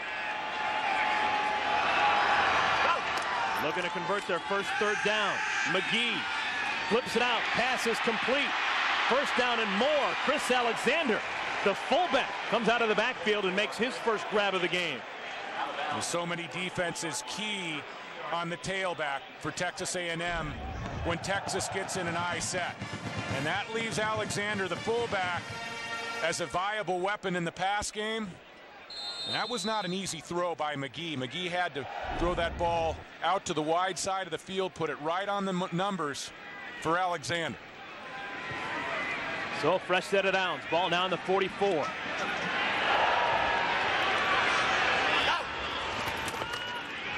Take the handoff. McGee wants a bunch. Flag comes flying down, and McGee takes it himself. If this holds up, he's got enough for a first down, but we'll have to figure this one out. Good scramble for McGee, but a flag in the field.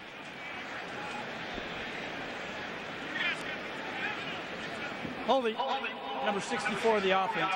10-yard penalty, first down. Kirk Elder, the junior from Klein, Texas, called with the hold. Now, and Stephen McGee was looking for a ball over the top down the field to Kerry Franks. And Kerry Franks on a hook and go at the top of the screen. Let's take a look.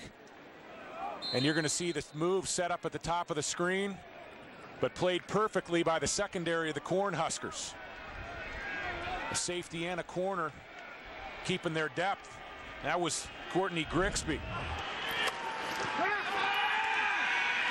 McGee, another bounce pass.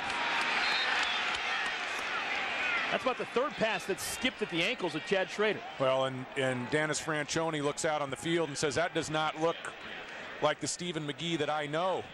But that's what a pass rush can do. You got ends like Carricker and Moore closing things down. Barry Turner's had a big game. And then all of a sudden that clock that you're supposed to have in your head as a quarterback, that gives you a feel for the timing in the pocket, that clock gets off a bit. And Stephen McGee has forced a couple throws early.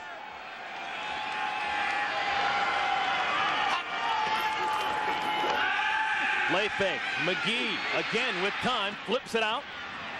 His tight end, Bennett, now with 4 catches on the game. Pickup of about 10. It'll bring up a 3rd and 10. I like this game planning by Texas A&M. Of course, the holding call slowed the Aggies down on this drive, but I like the play calling, opening up the second half, airing things out a little bit. You know, when you're running against this front seven for Nebraska and the going's tough, you got to throw the ball to loosen things up between the tackles for your tailbacks.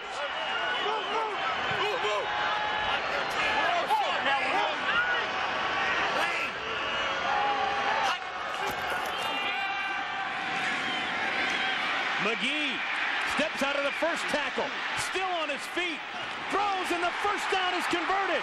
Goodson with the catch out of the backfield. How about that? Making something out of nothing for McGee.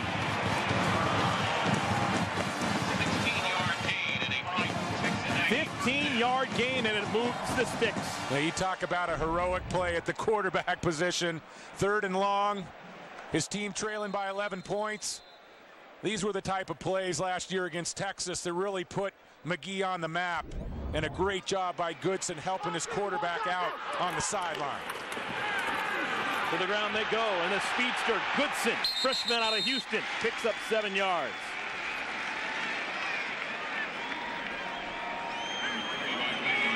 Well, you look at Mike Goodson, and you throw on the film from last week against Oklahoma, the runs that he made against that Sooner defensive outfit. I mean, that's one of the ultimate tests in college football, playing against the quickness and speed of the Oklahoma Sooners.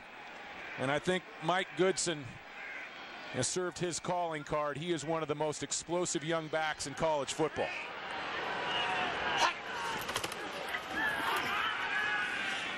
Little pitch out to Goodson, and Goodson breaks contain and gets back close to the line of scrimmage. That could have been a real negative play. Stuart Bradley was in pursuit. That's the speed of Goodson that turns a bad play at least into a positive gain. That's Stuart Bradley, number 34, the outside linebacker, is really going to have penetration. And they've got this option play solved, but look at the speed by Goodson. He gets around Bradley and picks up a yard or two. Nebraska has done a great job defensively solving the option of Texas A&M in this football game.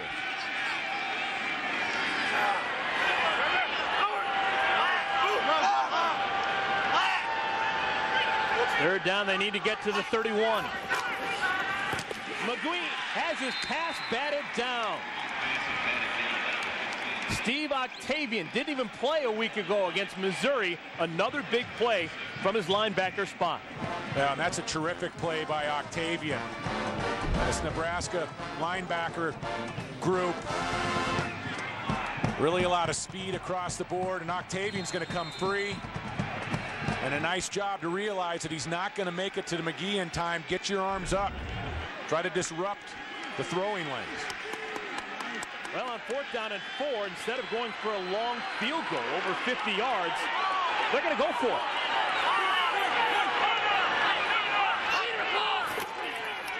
Maybe they won't. Little pooch kick. McGee kicks it down, and this is going to be a good decision as the ball is going to be down at the 2-yard line. Stephen McGee, his second punt of the season, 33-yarder, and it's down at the 2-yard line. So terrible opening field position for Nebraska.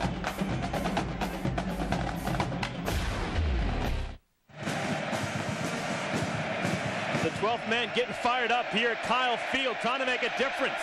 The Nebraska Cornhuskers backed up at their own 2-yard line, trying to get it away from the goal line. Taylor wants to throw from his own end zone, flips it out to Lucky, and Lucky gets out across the 5. Melvin Bullitt, the senior, with the stop after a gain of 4. Now Lucky is an exceptional tailback coming out of the backfield and catching the football.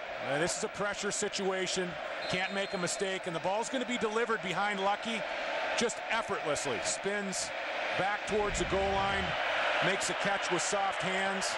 You love backs like that when you're playing quarterback. Lucky stays in the game. Wound up about a yard into the end zone. He has the football. Takes his time, absorbs the hit, and gets out to the 8. We'll bring up a 3rd down and 3.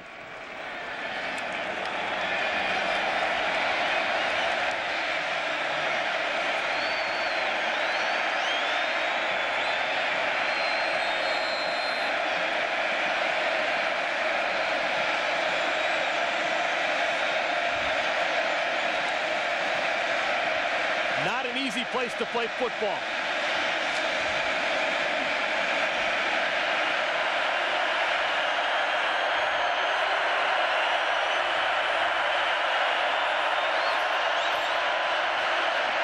Taylor, the senior, gets it out complete to Peterson, and a first down all the way to the 25. 17, Todd Peterson.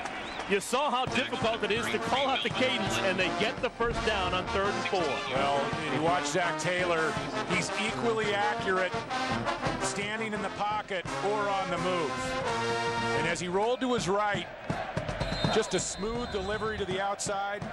There are not many college quarterbacks that can throw the ball as accurately as Zach Taylor can when he's on the move. Beautiful ball to Peterson to move the chains. And just a huge play for the momentum of Nebraska to get it away from their own goal line. Jackson back in the game. The junior from Horn Lake, Mississippi, picks up a couple. Texas A&M really missed a big opportunity. A 3-and-out. The crowd behind this team early in the 3rd quarter, and the Huskers answered the challenge. And this is a bit of a throwback that we're seeing this afternoon. The Huskers up front on offense, really a bruising ground attack, creating some opportunities for their quarterback in the pass game, and defensively they've shut down an explosive offensive group for the Aggies. Jackson again with the carry, lunges out across the 30 to the 31. Another 3rd down for the Nebraska Cornhuskers. Yeah, this is a big down for Texas A&M, and they're rotating some safeties up near the line of scrimmage in the 2nd quarter. They're continuing to get some of those safeties involved in the run game. Greg is the free safety. A young player, only a sophomore, but does a great job of getting this defense lined up. Calls the signals, really is the quarterback of the secondary.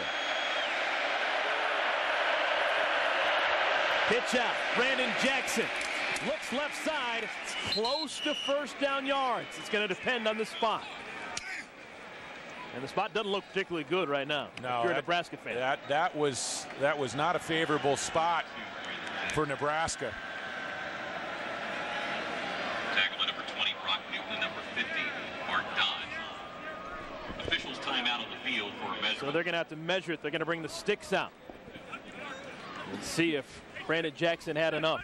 Yeah, Jackson did a nice job of squaring his shoulder pads, had a nice pad level. And it looked to me like he got closer to the 34-yard line than the officials are giving him credit. Oof. No choice here. Callahan's going to have to send the punt team on. Let's watch the replay here. Just a simple power pitch, power football, a trademark of Nebraska. And boy, it looked like he got a lot closer to the 34-yard line than the mark indicated. So the punt team will have to come on. Dan Titchener will punt it away to Chad Schrader, playing in his final home game at Kyle Field.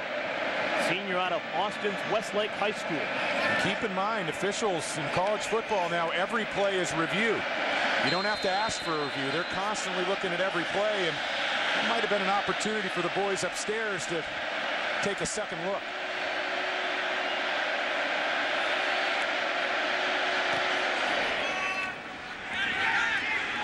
Schrader with a chance to return it. Schrader brought down hard at the 35-yard line. So both teams had a crack at it so far here in the 3rd quarter. Both teams come up empty. Second go around. Let's see what Stephen McGee can make happen. The Aggies down by 11, looking for a spark.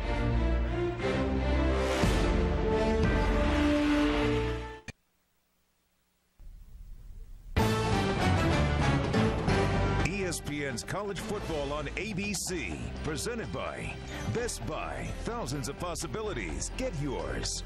The Nissan Titan, proud presenter of the 2006 Heisman. And Pacific Life, for insurance, annuities, and investments. Choose Pacific Life, the power to help you succeed. Well, there's a large George H.W. Bush influence here at Texas A&M, and why not? He is the first fan of Texas A&M football. He was actually here last night watching both the men's and women's basketball team play just across the street, and he is here today for the football game between Texas A&M and Nebraska. He was actually down on the field, part of the pregame festivities. Pass is complete. Big gainer on first down for Texas A&M. The tight end, Martellus Bennett, continues to impress. He's now got 6 catches, a gain of 25 on that one. He may have paid the price. He's still down on the field. Well, Stephen McGee paid the price. And when you talk to his coaches, one of the first qualities they mention is his toughness as a quarterback. And McGee sits in. I mean, that is a beautiful ball with the defender hanging on his back. And a pretty solid catch down the field by Bennett. And Damakin Sue on the right side arrived just as McGee let go of the football.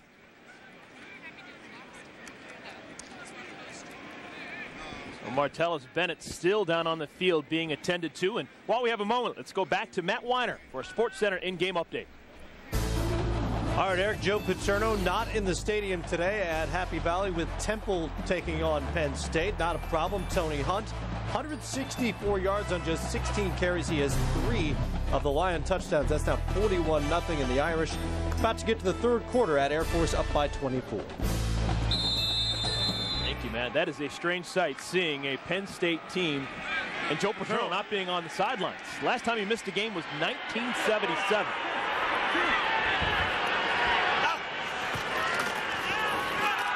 Little wraparound handoff to Goodson. And Goodson trying to use that speed and get outside. He's wrapped up and brought down by Tier Green.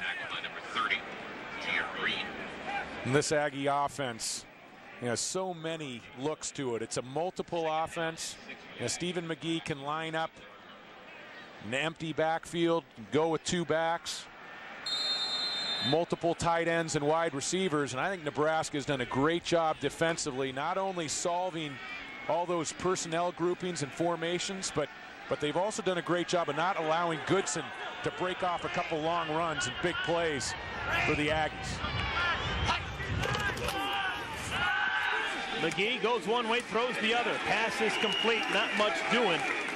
Terry Franks with the catch, but he's dropped immediately by Courtney Grigsby. Now, Grigsby has been just a solid force at cornerback for Nebraska throughout the season. And he's been a rock in the secondary.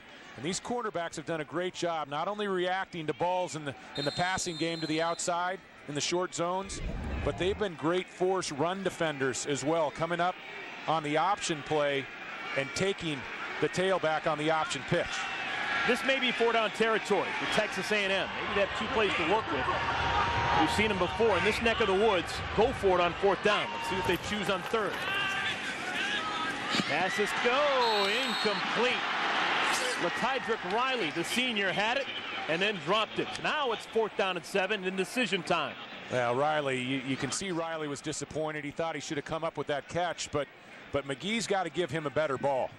And we've seen throughout the afternoon on a couple of the easy throws, McGee has been off target. And he's got great protection, sits in. This should just be pitch and catch. And not a very good ball. And you'd like to see a bit of a tighter spiral out of McGee on that. And of course, it was thrown behind Riley. Not a good play by McGee on a play that A&M had to have. Are you surprised they're punting here, David? Well, yeah, I am surprised somewhat, just because, you know, in the red zone they continue to come up empty time after time, and that goes back to that big game last week against Oklahoma. With the punt into the end zone and the touchback, it's a net of just 17 yards on that punt. When we come back, Nebraska with the football. You're watching ESPN on ABC. Welcome back, everyone, to college football presented by Best Buy. The Nebraska Cornhuskers, middle part of that first half, they had 3 possessions in a row that resulted in touchdowns. They've been quiet ever since, but Dennis Franchione's guys, they've been quiet as well. We have been scoreless so far in the second half. Just a moment ago, Dennis Franchione had a chance to go for it. 4th and 7 on the 37.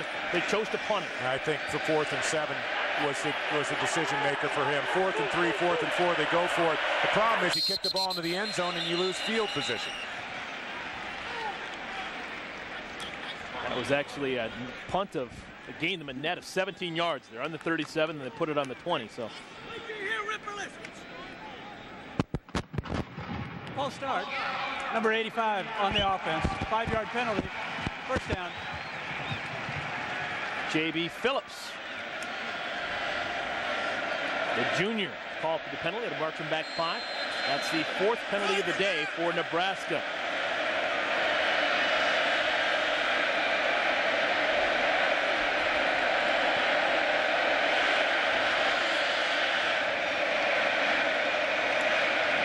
Danger time for Texas A&M. Already down 11 points. If Nebraska scores here, they're running out of time. And once again, there's trouble figuring things out. And the senior, Zach Taylor, has to go over to Bill Callahan and talk over what they want to do. Call a timeout. Their first of the second half.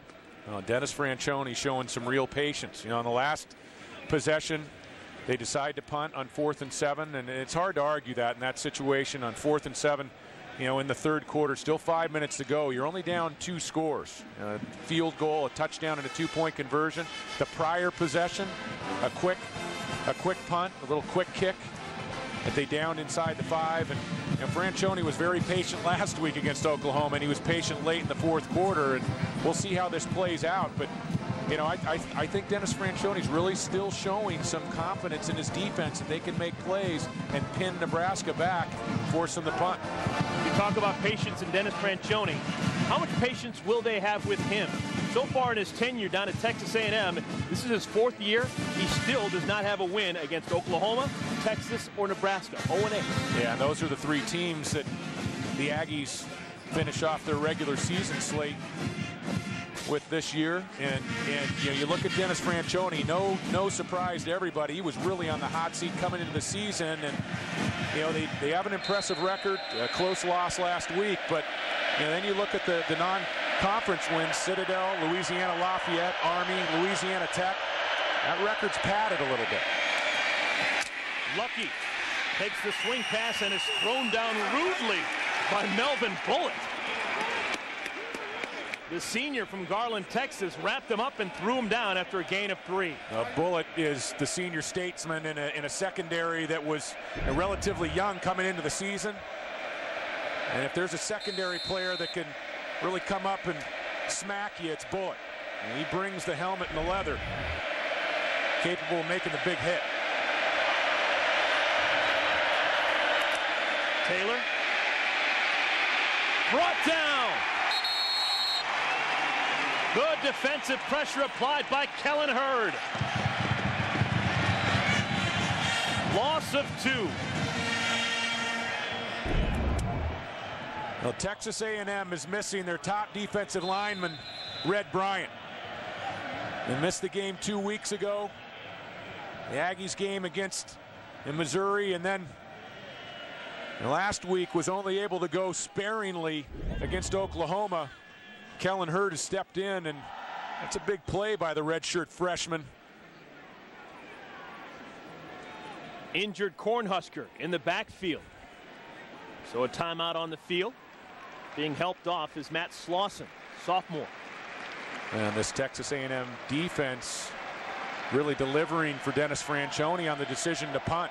And Texas A&M, the one thing you can say about the Aggies this year, they've been in every football game they've played. And Dennis Franchione has been able to keep his team close.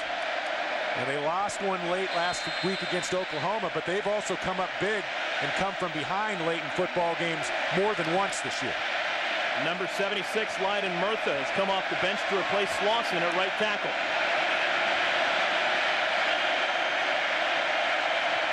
Third and 14. Taylor keeps it himself. Not gonna get there. Brought down at the 23. Bullitt again on the stop, helped by Jordan Peterson. Kellen Hurd again with the pressure in the backfield. against Taylor. That was an impressive set of downs for number 91, Kellen Hurd. Defensive tackle once again gets penetration and flushes Zach Taylor. And Zach Taylor not trying to be the hero, pick up the first down, just getting his team out from the shadow of their own goalpost. Another smart play by the senior quarterback. Kishner. Not a particularly good kick, gets a good roll though. And it's going to bound inside the 40 to the 35-yard line. Wasn't particularly pretty, but it's effective. Take a look at today's Big 12 top stories. The Texas Longhorns, they got a big game tonight on ABC in Manhattan, Kansas, with a win over Kansas State, and they will clinch the Big 12 South. And who would have thought Dan McCarney stepping down? And obviously a tough season for Iowa State, but coming off 2 campaigns where really looked like they were going to be the team from the North Division late in November the last 2 years to get into the Big 12 championship game. They weren't able to seal the deal in either one of those games where they were favored, and now Dan McCarney, big surprise that he's out at Iowa State. Hand off to Lane. And the J train is brought down close to the line of scrimmage. He's had a hard time getting started so far today. He's got just 7 yards on the ground. If you're going to stop Lane, you got to get into him low. You got to get into him early before he picks up some steam, and you got to wrap him up. And, you know, easier said than done. Trying to wrap up the J train, that's like trying to wrap up a small SUV. It's just, I mean, he is a beast. Nimble though, he's the punter on his high school team. Lufkin high. McGee to the sky. Has a man pass too high, looking for Irvin Taylor. This isn't the McGee that we expected to see. He's been a little bit more inaccurate than we expected. Well, and they've also taken McGee out of his comfort zone a bit by asking him to pass the ball, you know, on first and second downs more than they normally would. That was another opportunity there with Taylor. Taylor ran a nice route on the outside, gave him a nice look. You know, he wanted McGee to shade him back towards the sideline, and again, McGee overshot him a bit.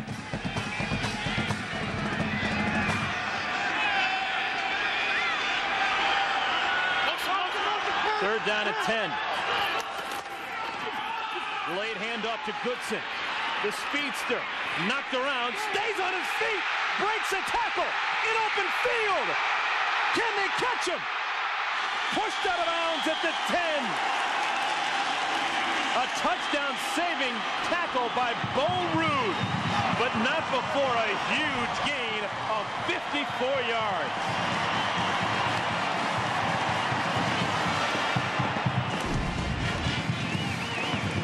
Well, Nebraska had Goodson dead to rights, stopped in front of the chains, and how about the effort at number 3? Might have hurt his thumb at the end of this play. And Bo Ruud just running him down inside the 10-yard line. He is truly one of the special gifted backs in college football. Oh, tremendous move to get himself in the secondary. The Aggies beat out the USC Trojans on him. Big-time recruit. Jaworski Lane looking for something. After a gain of 1, he's dropped at the 10. Lance Brandenburg jumped on his back and brings him down. Lane showing some of that frustration after the play. He has just not been able to get going, but here's the end of the play, and it looked like he hurt his thumb. Oof. Might have got it caught up on a cameraman there, but he was favoring one of his thumbs as he got up after the play. Like it was that left hand. He's still not on the field for Texas A&M. McGee gets it to the big fella. The fullback, Chris Alexander, lays the blow, and he's down. It's going to be short of first down yards. Pickup of 7, it'll be 3rd and short. When you're a cornerback, sometimes you're called upon to make plays that aren't very savory. Oh. I mean, that is not a fun job trying to meet Chris Alexander out of the backfield.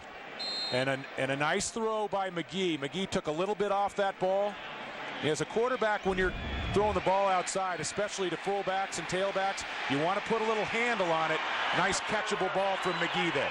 Goodson's back in. You'd assume they have to go to Lane here on 3rd and 2. But Lane now out of the backfield. And they want to throw for it. McGee lofts it up. Incomplete. David, 3rd and 2, and they swing Jaworski Lane out of the backfield. Well, and it shades of last week. You have big series of down against the Sooners on 3rd and goal down at the 2-yard line. Dennis Franchione decided to throw the ball instead of give the ball to Lane. Here you have 3rd and 2 in a big situation. Late in the 3rd quarter, again they throw for it.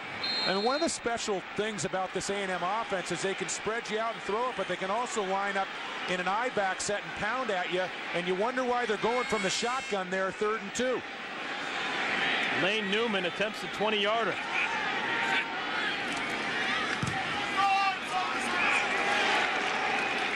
It's good.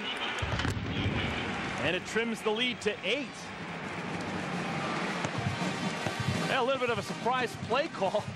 After all the ruckus this week about not giving the ball to the big fella on 3rd and 2, they don't do it again here. Well, and the play call, I don't like the formation. I mean, if you play action pass down there on 3rd and 2, I play action out of an I set where you fake the ball to Lane and you get that reaction from the linebackers in the secondary. But to line up in a shotgun situation there, it's not a power running formation. And I think you kind of tip your cards a bit on the play call. I mean, here's 3rd and 2.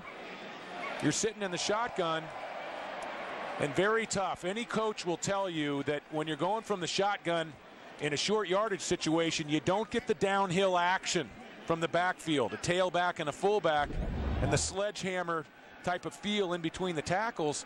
And I think that Dennis Franchione there tipped his cards to the Nebraska defense. We saw that last week against Oklahoma, and we heard the Kyle Field fans here after that play. They were not very happy about it either.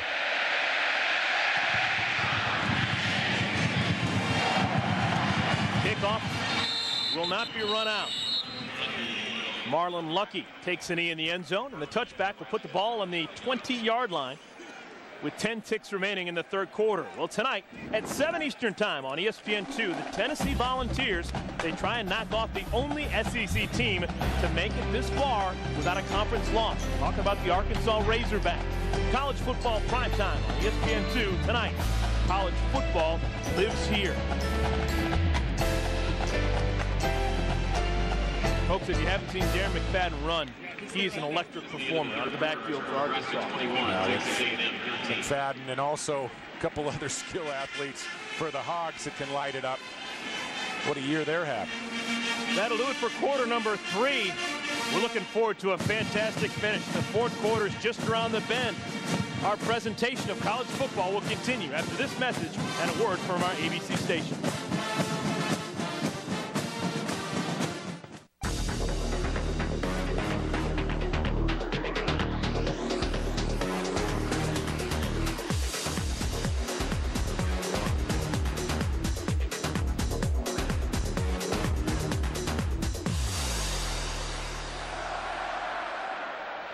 Tied up at 7 after 1 quarter of play. Nebraska opened up a little bit with 14 points in the 2nd quarter, but they were held to a goose egg in the 3rd, and we have an 8-point game right now. The Cornhuskers trying to clinch the Big 12 North title and get to the Big 12 championship game December 2nd at Arrowhead Stadium in Kansas City.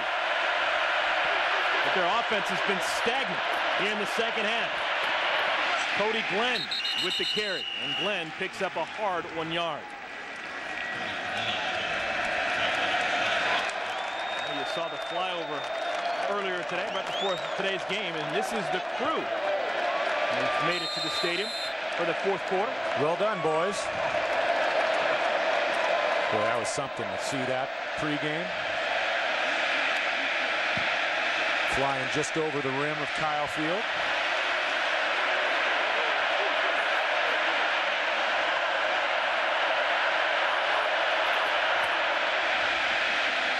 Taylor to throw.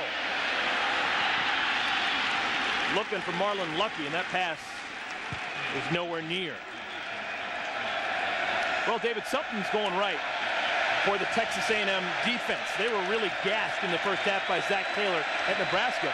But here in the second half, it's a totally different ballgame. Well, we keep talking about and reflecting back on that Oklahoma game a week ago. After the Sooners scored twice on their opening 2 drives, A&M got some safeties involved. They played with better spirit and intensity, only gave up 3 points the remainder of the game to the Sooners. And they're starting to buckle down here in the second half against this Cornhusker offense.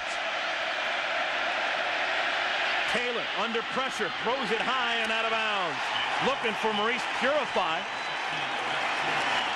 Nothing doing. So the punt team will have to come on after another 3 and out. Yeah, Brock Newton. They call him the whip, but he's a glorified safety. He'll come from the left side of the screen.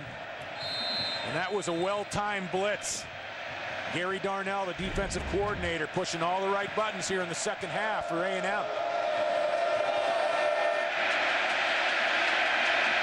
So that's now 5 consecutive fruitless possessions for Nebraska. Schrader calls for the fair catch and makes it at the 43.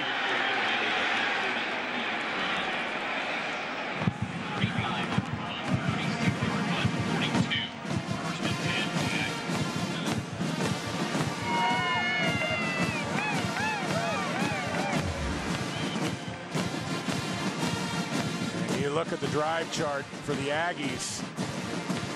There's been a big problem offensively for Dennis Franchione, settling for field goals instead of touchdowns in the red zone.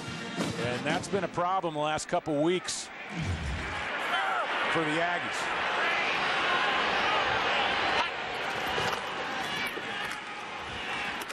McGee keeps it, and he's wrapped up after a pickup of 1. Adam Carricker, talked about him all afternoon long in on the stop. You look at his frame, 6'6", 295 pounds. I think he's the best defensive end, the best pro prospect at defensive end for Nebraska since Grant Wistrom back in the late 90s.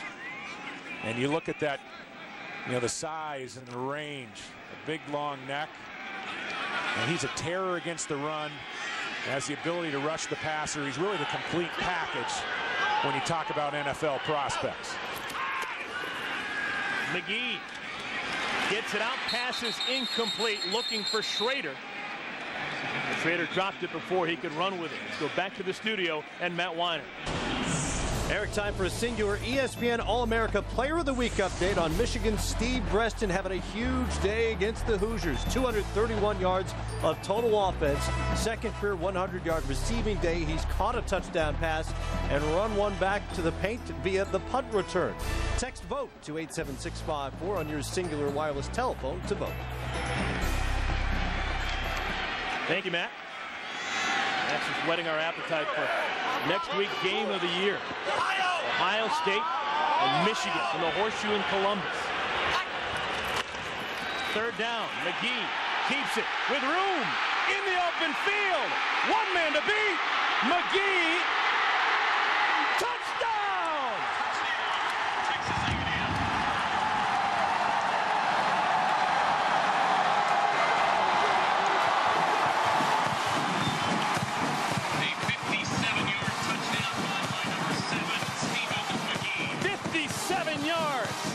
For the sophomore.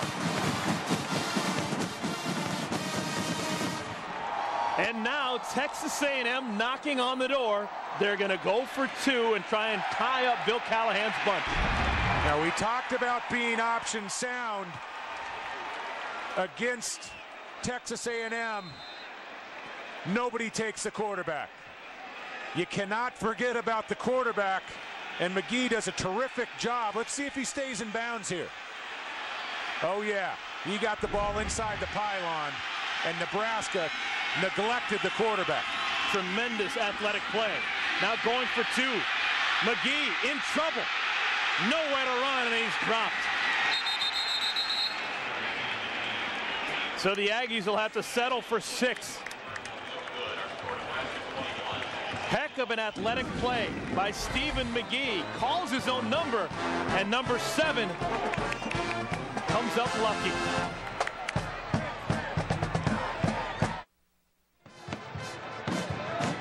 Now Stephen McGee, he's the hero right now as he brings Texas A&M within 2. A 57-yard touchdown run on an option play. That was a long time coming. Not a lot of room for McGee throughout the course of this afternoon in the option game, but he finally sprung one. Touchback, Nebraska will start on the 20. Time now for our Best Buy playbook. David, what do you have? Well, we talk about being option sound defensively. Let's go ahead and run it here. And this is an option out of the shotgun formation. Keep on running. Go ahead and we'll take it a couple extra yards here. And just freeze it right here. Look at the responsibilities. Everybody has a responsibility, but nobody takes the quarterback. That was an assignment breakdown. And McGee with the speed to exploit it. So the Cornhuskers, their lead trimmed to just 2. They start on the ground at this possession, and Lucky barrels out to the 24-yard line. Mark Dodge on the tackle.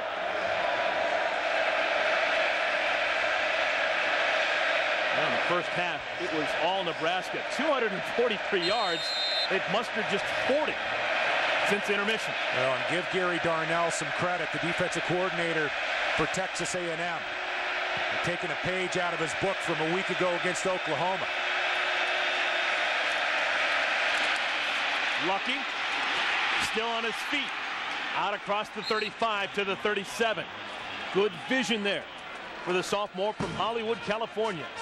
And tough work up front by the offensive line for Nebraska. We talked about the improvement over a year ago. This team, the running game was virtually non-existent a season ago, and they've really stepped things up, averaging about 90 yards more per game, over 2 yards more per rush in the 2006 season.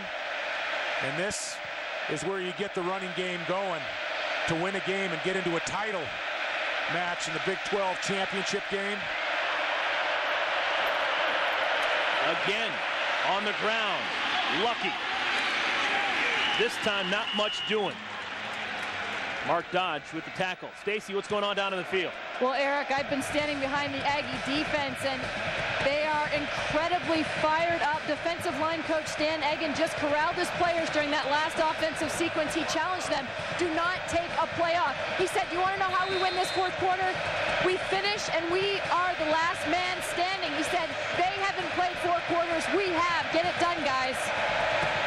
Yeah, well, if anyone's getting tired, this 12th man is helping him out. Kyle Field is electric right now.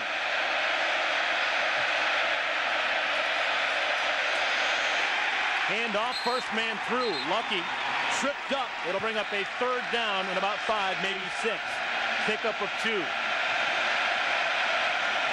Melvin Bullitt shot the gap and knocked down Lucky. Now the Aggies, we talked about the safeties getting up and getting involved against the run. They're taking some chances on the outside.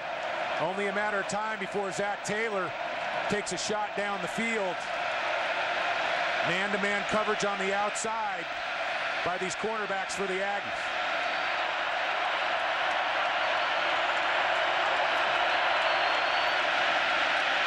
Taylor under pressure gets it off, incomplete. Again intended for Purify, and it's knocked away by Jordan Peterson.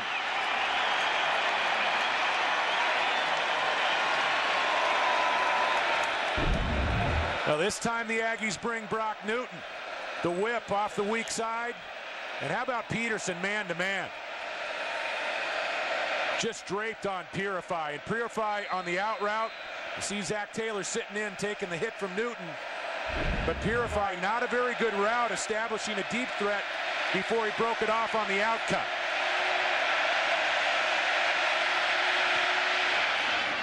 Schrader back deep. He'll have room from the 15. And he's dropped. 42-yard punt. No return. Dane Todd on the stop.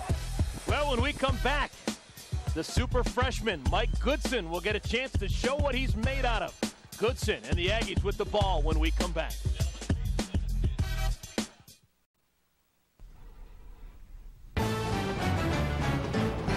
ESPN's College Football on ABC, presented by Best Buy. Thousands of possibilities. Get yours. Cadillac. Check out the Cadillac Navigation event going on now. Cadillac, Life, Liberty, and the Pursuit. Singular, raising the bar. And Allstate. Are you in good hands?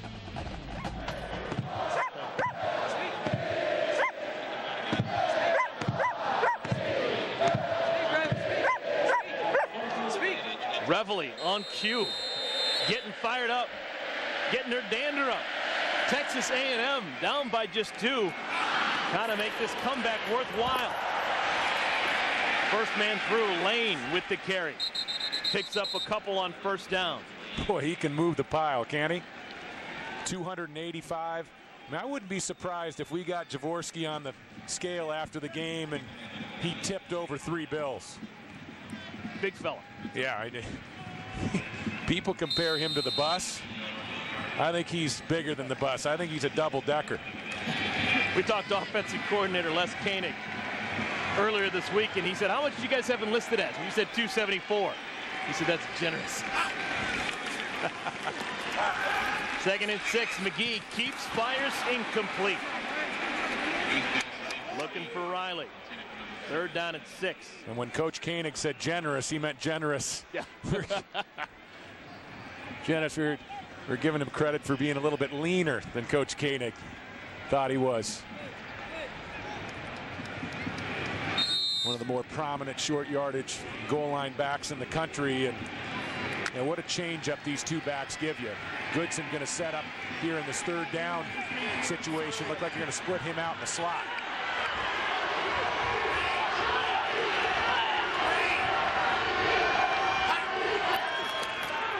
McGee over the middle, man wide open.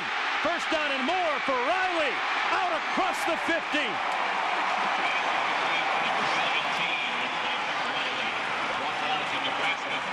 Big gain for the Aggies. Out across the 50, but concern in the backfield for Texas A&M as Stephen McGee is down.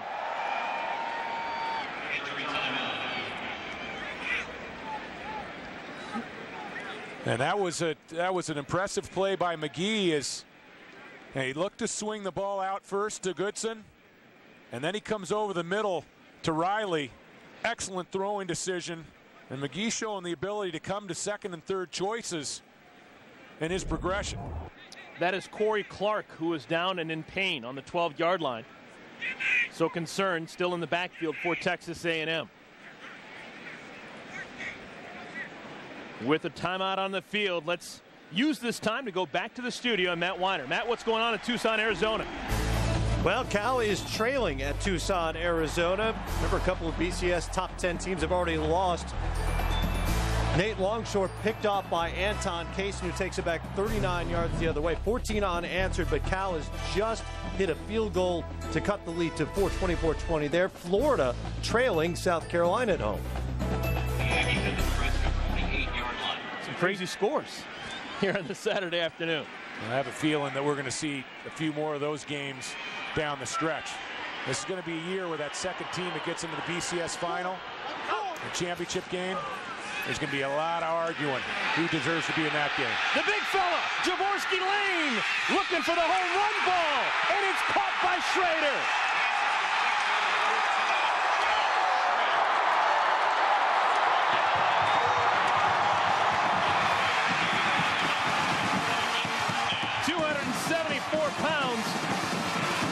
Of passing ability. Jaworski Lane with a 44-yard pass play to Chad Schrader.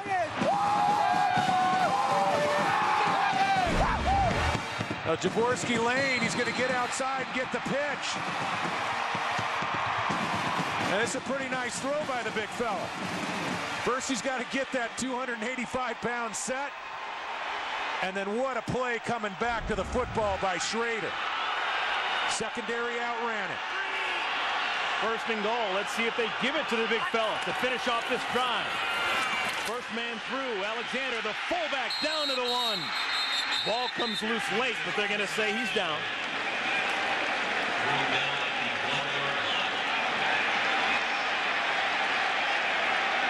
Dennis Franchione making some decisions that weren't popular with this crowd in the third quarter. Punting the ball on 2 occasions inside Nebraska's 40-yard line. He had the patience and the confidence in his defense. Those decisions are starting to look a lot more solid here in the fourth quarter. You figure they got to go to Lane here. They do, and the big fella with the touchdown, his 19th of the year.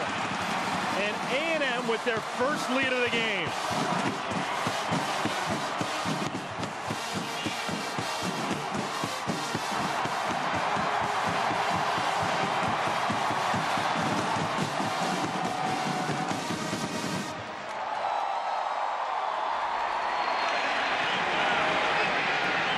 So Javorsky Lane gives Dennis Franchione's bunch their first lead of the game. They're up by 4. And I think they're going to go for 2 now, David. Well, I don't know if you go for 2 here. I'm not sure they're going to go for 2 here. There's no need to go for 2. You know, 7, and I don't know if they're chasing points from earlier in the football game, but 7:28 to go. You kick the extra point here and go up by 5 points. Going up by 6 points doesn't do anything for you. McGee out of the gun, gets it off, complete. Martellus Bennett with the grab. May have been a dubious call, but at least they get it. Make up an extra deuce. If you make it, you always like the extra point, but that's not the correct call when you look at points in the fourth quarter, when you go for 1, when you go for 2, because you don't pick up a lot going up by 6 as opposed to 5, and you always want to take the point when you can get it, unless there's a reason that you go for 2 points. I haven't seen that call in a long time, but you know, Dennis Franchione right now, seems like all the decisions he's making are really coming up roses. I mean, Eric, you look back into the third quarter, and there were people that were booing here at Kyle Field. Some of the decisions on punts and not giving the ball to Javorsky Lane on a key 3rd and 2 down near the goal line. But how about the option pass from Javorsky Lane? Great play by Schrader coming back to make that catch. And now they give it to the J train. Javorsky saying, where was that last week? And a pretty darn good ball by Stephen McGee, utilizing the young talent, Bennett, the tight end, on the 2-point conversion. A&M, their first 2 possessions of the second half, 2 punts. Last 3 possessions, a field goal and 2 touchdowns. They're on a 17-0 run to take a 6-point lead.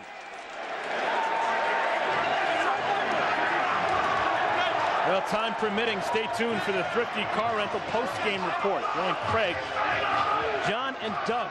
We'll have scores and highlights from around the country. Already a big upset. The Auburn Tigers, losers against the Georgia Bulldogs. Big game down in the SEC. Hey, you looked at one-loss teams. Auburn had wins against LSU and Florida in the top 6. Tommy Tuberville can wave goodbye to any chances of being in the BCS title game after that loss this afternoon. Nebraska's had the ball 4 times in the second half. They've had to punt all 4 times.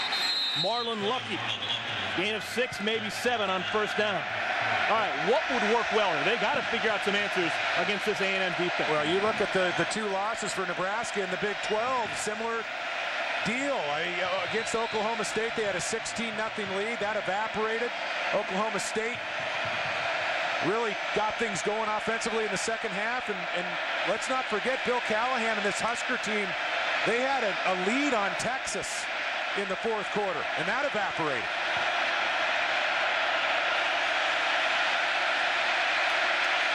Lucky brought down at the line of scrimmage.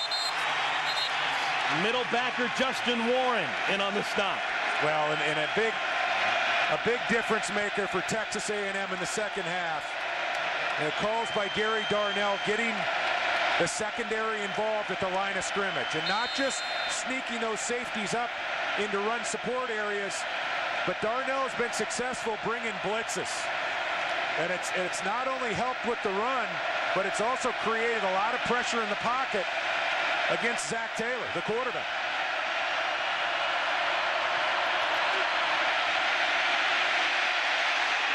Complete. Big play. That's going to be enough for a first down. Todd Peterson with the grab. They may have to measure, but I think he's got enough for the first down. Well, that was a heck of a play by Peterson. This is not going to be an easy reception. Zach Taylor facing some more pressure in the pocket. The ball comes out quick. And that was a back pocket catch by Peterson. And Zach Taylor got the ball on his numbers quickly, but Peterson not only made the catch, he secured it. Felt contact right after the reception.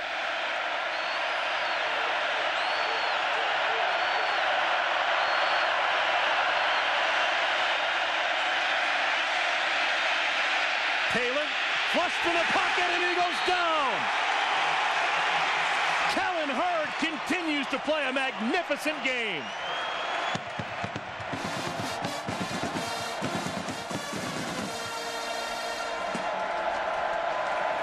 Well, the Aggies are missing Red Bryant. We talked about it.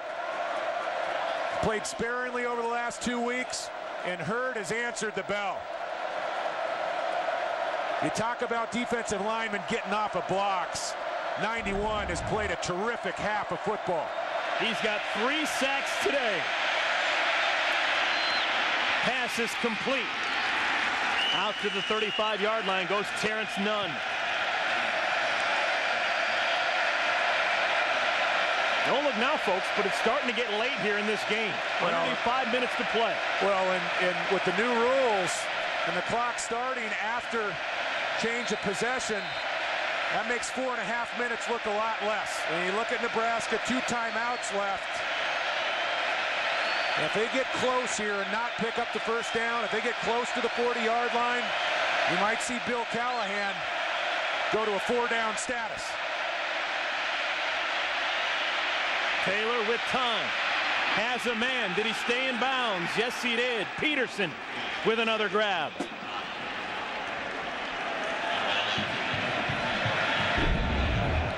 When receivers practice in the preseason, during the season, they don't just run the routes that are called, but they also work drills to help quarterbacks out.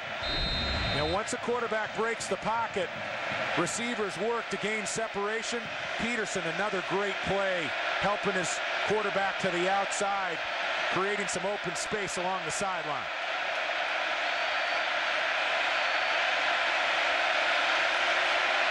Taylor again goes down. Hurd. No, it's Michael Bennett with the sack. These Aggie defenders, they're pinning their ears back right now and just attacking Taylor. And this time the pressure came from a defensive end, and he's going to come clean on Zach Taylor. This pressure's coming from the front side. Usually a quarterback, especially a quarterback with the experience of a Taylor, you pick that up with your peripheral vision. Never saw number 11.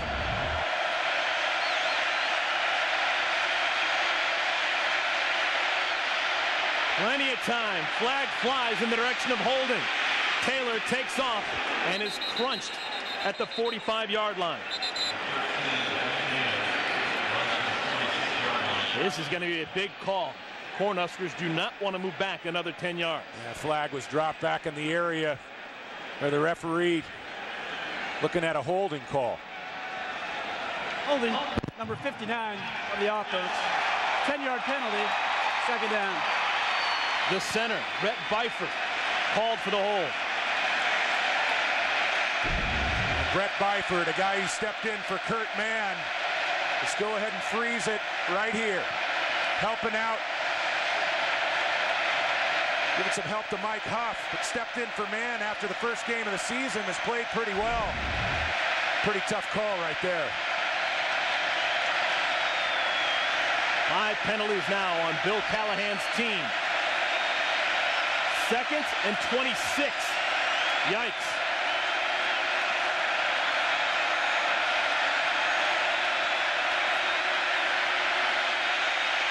Taylor, intercepted! intercepted.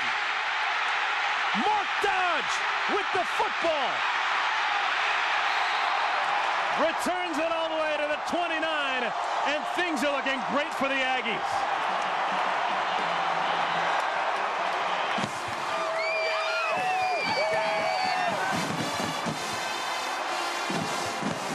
This place is going nuts. Bill Callahan, welcome to Kyle Field. The Aggies looking for more when we come back.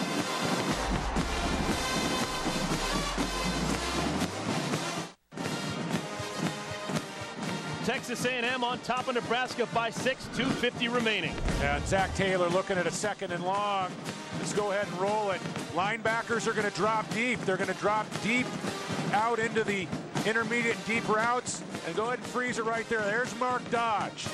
And he's reading the eyes of Zach Taylor. Taylor trying to fit the dig route in, a deep square in. And what a story, Dodge. 25-year-old. Mark Dodge served in the U.S. Army for 4 years after high school, and today, on Veterans Day, in front of the Corps of Cadets, all he's done, 15 tackles and an interception late here in the 4th quarter. How about that for Mark Dodge?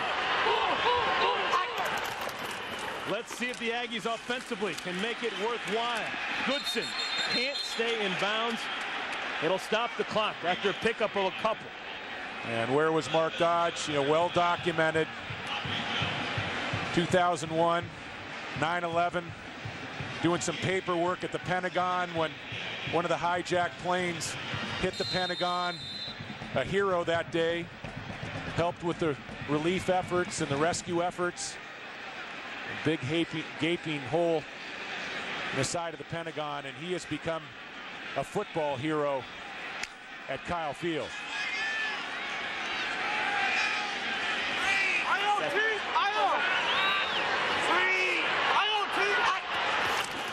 Second and 8. Handoff to the up back. And Lane. Not much doing. He is brought down.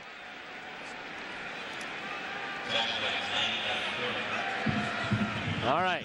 Timeout is called, and we'll take it with them. Going to bring up a 3rd down and about 6 when we come back. Nebraska needs a stop. Welcome back, everyone. Take a look now at our Pacific Life game summary. This is what you missed if you're just catching us right now. 4th quarter action. Stephen McGee making it a game. Quarterback option keeps it. 57-yard touchdown run. All of a sudden, we got a game. It's even more of a game when Jaworski Lane, little halfback option, throws it to Schrader, who catches it and sets up a Lane touchdown. 2-point conversion, and that gives us the score we have right now. A&M on top of Nebraska by 6. This lead was in jeopardy, but Mark Dodge just moments ago intercepts the ball from Zach Taylor and gives it back to Stephen McGee and A&M trying to run this game out. And Nebraska, 1 timeout left. A&M probably going to keep the ball on the ground here. Still not a lock. 6-point game. A&M trying to get into field goal position. And McGee going the wrong way. Trying to get around the corner. He's brought down at the 24. Nebraska, they have a timeout to stop the clock, and they use it at the 2-minute mark. Well, and that's the proper use of the timeouts here. There's going to be a 3rd down coming up. No timeouts left for the Huskers, but plenty of time. What it comes down to here is, can A&M either pick up a 1st down, or can they get a field goal attempt and make that field goal to make it a 2-score game? And the play calling here is going to be interesting. You put the ball up, you risk the turnover. Do you think there's a chance they're not going to go for the field goal? Well, the longest field goal that A&M has hit this year is 39 yards. This really takes them a little bit out of their comfort range if you go for the field goal. If they went for the field goal, which it looks like they will, it would be about a 43-yard field goal, maybe 42. Lane Newman with the field goal would make this a 9-point lead for A&M, which would basically be Katie bar the door. And if Newman misses, you got pretty good field position for Nebraska coming back down the field. They are going to go for the field goal. Do you think this is a good call? Well, I think it's a good call here because you don't gain much going for it. You know, punting the ball away and you go for it on 4th down. I think you have a better shot to hit this field goal. And keep in mind, the longest field goal for the Aggies, 39 yards. This would be a best on the season. Newman's already made 2 so far today. This would be a 42-yarder.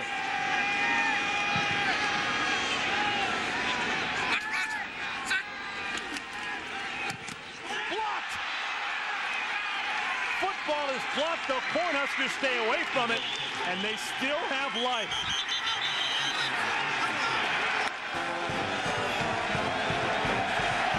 Well, that's what they needed, and the Cornhuskers are still in this game. A 42-yarder. This is a distance, a very makeable distance in the college game. The Aggies not a lot of success throughout the season on field goals between 40 and 50 yards. I think it was the big fella, Barry Turner, number 99, who got his mitt on it. I think that was number 99. Getting the arm up. Actually, that was Zach Potter. That was Zach Potter, number 98. All right, here we go.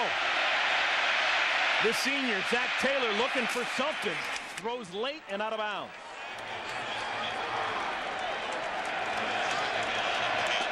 This is what is on the line. Nebraska, should they win this game, they will clinch the Big 12 North, and they will go to the Big 12 championship game December 2nd. If they don't win, they still can win with a victory over Colorado in 2 weeks' time. A $1:43 on the clock, 2nd and 10. Zach Taylor has to realize there's plenty of time. The clock stops on first downs in college football. Even though you're working without timeouts, plenty of time on the clock. Underneath pass is complete to Brandon Jackson. Jackson is dropped by Mark Dodge. Another tackle for Dodge. Clock is running as a quarterback. Get your team up on the line of scrimmage, and you can't clock the ball here. You got to use this down to pick up yardage.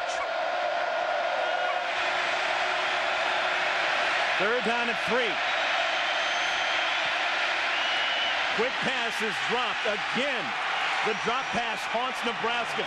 Peterson can't hold on. Now, Peterson has had a nice night at wide receiver. He's made a lot of plays, but that was a big drop. And Zach Taylor put that ball right on the money.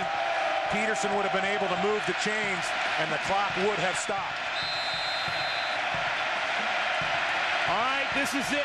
4th and 3.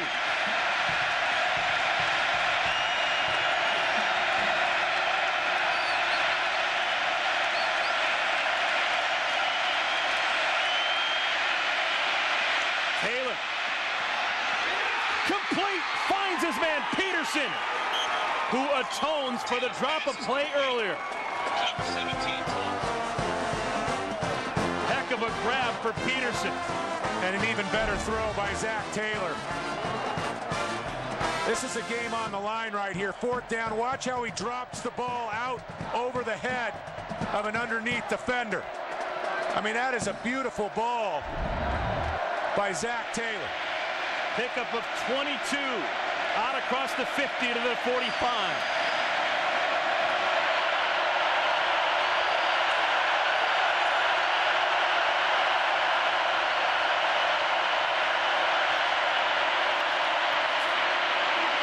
Taylor, look out!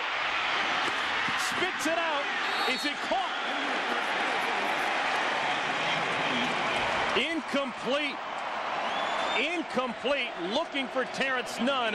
He bobbled it and lost it out of bounds. Well, the ball was delivered high, and again, Taylor on the move. That's a pretty solid throw right there. You got to make that play if you're Terrence Nunn. He gets up, he gets both hands on the football, and Nunn, the leading receiver for Nebraska this year. That's a ball that you got to have. You got to make that play for your senior quarterback. Still plenty of time. Cornhuskers with no timeouts remaining. And if you're Zach Taylor, you want to make sure, do not take a sack. Another completion to Peterson.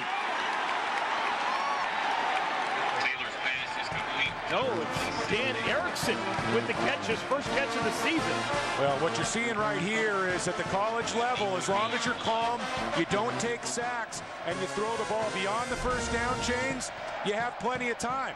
As long as you keep throwing the ball beyond the chains, only two things can happen. Incomplete and the clock stops. You complete the ball and the clock stops as well. So as long as Zach Taylor continues to make good throws and good decisions, he's got plenty of time. Taylor has a man. Incomplete. Too high for none.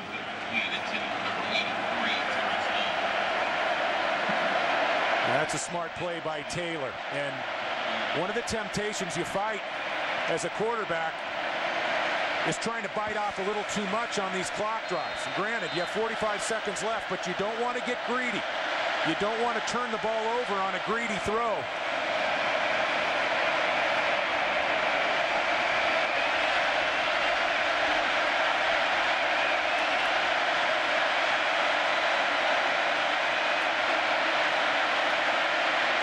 Taylor lobs it, complete. Peterson dropped at the 18. Clock will stop on the first down. Now this is some impressive work by Nebraska up front. They're giving Zach Taylor time. They're allowing him room to the left and the right to move. And another great play by Peterson, not only to make the catch, but to turn it north and south and get the first down. And now Taylor decides to just clock it and save some time. And I don't like that call right there, because it doesn't take you any more time to come up to the line of scrimmage and use a code word for a play that gets you back and gets you to one of your favorite clock drive plays. So many clock drives at end of games, it turns out you go out on downs. You never want to waste downs there if you don't have to. And with 36 seconds on the clock, there was no need for Zach Taylor in Nebraska to waste a play by clocking the ball.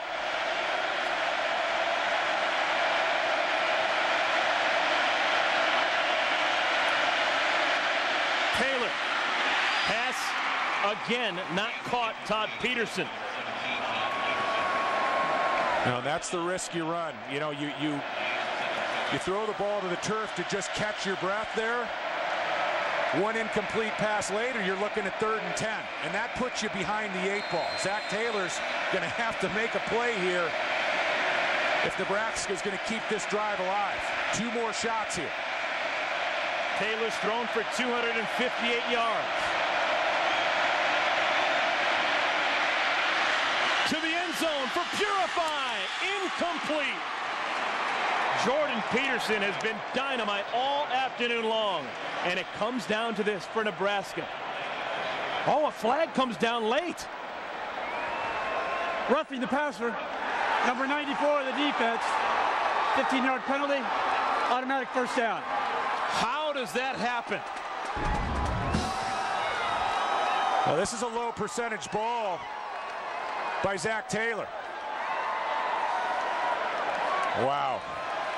Marcus Thornton arriving late, and not exactly a violent hit, but that was a hit where he could have peeled off and avoided contact.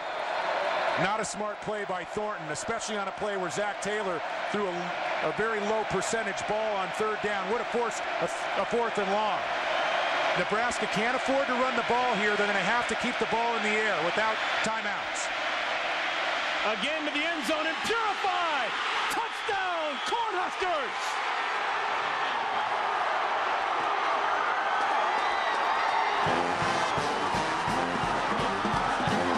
Maurice Purify has had an absolutely terrible day. Drop passes the entire afternoon long, but when he's needed to make a play, he does.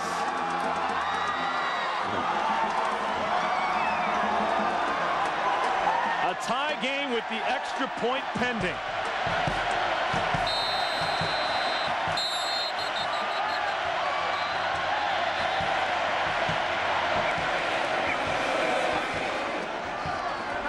And a timeout is called by Texas A&M. They still have 2 remaining.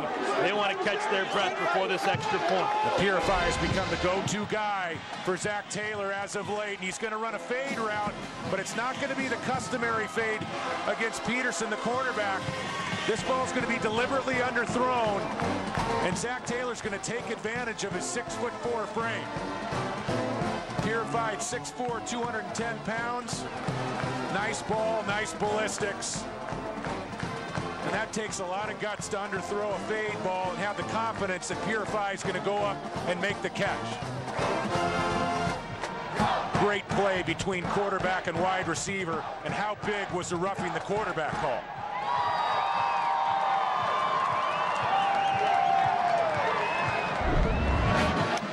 On the day when Zach Taylor sets the Nebraska record for touchdowns in a season and most passing yards in a career, he saves his best for last. A 9-yard touchdown catch, throwing catch to Maurice Purify. Big extra point coming up here, and that's an understatement. But keep in mind, 20 seconds left on the clock. Even if Nebraska converts on the point after touchdown, there's still time for A&M depending on what sort of return they can get and what Stephen McGee can put together in a play or two after the return. Jordan Congdon to give Nebraska the lead.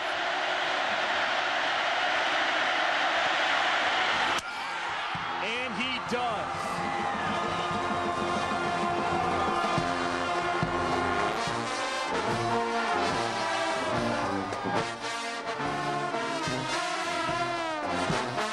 Now a sellout crowd here at Kyle Field. They're stunned, and with good reason. We saw no indication that Nebraska was capable of a drive like this, the way they've been stoned in the second half against A&M. Well, they've been shut out, and they not only shut down the Nebraska run game, they're creating problems for Zach Taylor, sacks, pressure in the pocket, but championship teams put together drives with the game on the line. That fourth down throw was the most impressive throw of the night.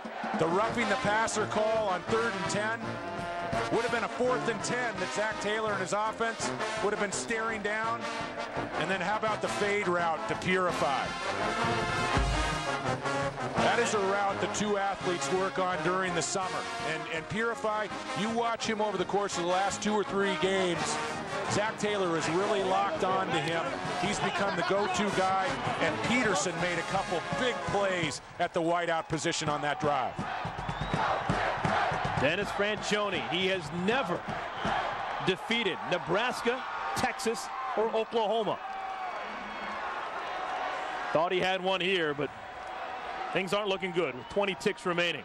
Dennis Franchione wants to tell his return men here to get the ball north and south. Don't take a lot of time reversing field. You want to leave enough time for 2 or 3 plays. Stephen McGee coming out at quarterback. We saw last week with Wisconsin, Brett Bielema, their head coach, deliberately went offside on kickoffs. Is this an option here? It is an option, but also A&M has the option to decline. They do not go offside. They just kick away. And here comes A&M. Kerry Franks is tripped up and downed at the 21-yard line. That's another rule change where you really get hurt when toe meets leather. That's when the clock stopped. The rule change a year ago, that wasn't the case. Today's Chevrolet players of the game are Zach Taylor of Nebraska and Mark Dodge, the veteran who performed so very well on Veterans Day for the Texas A&M Aggies. In recognition of their efforts, Chevrolet will make a $1,000 contribution to each university's general scholarship fund. You know, I had a chance to talk to a couple of the coaches for Colorado when they put together the play at Michigan, Cordell Stewart to Michael Westbrook. You know, Colorado was facing a similar situation. They had about 10 or 11 seconds on the clock, and the thinking was here to get about a 20-25-yard ball on a crossing route close enough to midfield to stop the clock.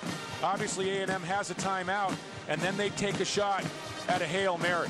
And that's really what your thinking has to be here. You never concede a football game. You don't go with the Hail Mary on this play, but you try to pick up a big enough chunk of yardage that you can put the end zone into play with Stephen McGee's arm on the last play of the game.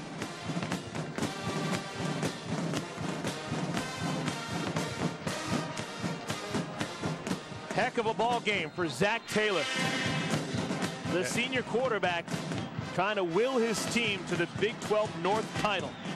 Well, and he made one of the most impressive throws we've seen all year long on the 4th down conversion on that last drive. What a play. McGee swings it out to Goodson, the fastest Texas A&M Aggie with the football. And they call timeout. There's still 1 tick remaining on the stadium clock. And so this game is still going on. Still 1 second remaining on the stadium scoreboard. Nebraska defenders feigning as if they're going to run off the field, but they're taking a look back to make sure here. I think they're going to leave a second on the clock. And if this game was being played in Lincoln, Nebraska, I'm not so sure that game clock wouldn't be reading zeros right now.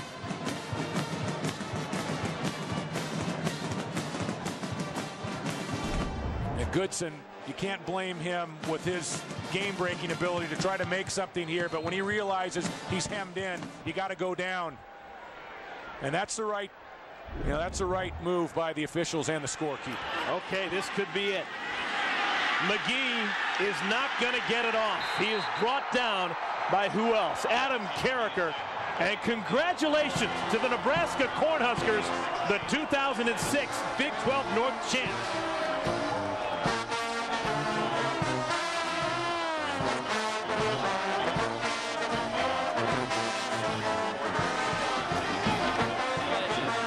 A seesaw game, and Bill Callahan's Cornhuskers, they end up on top.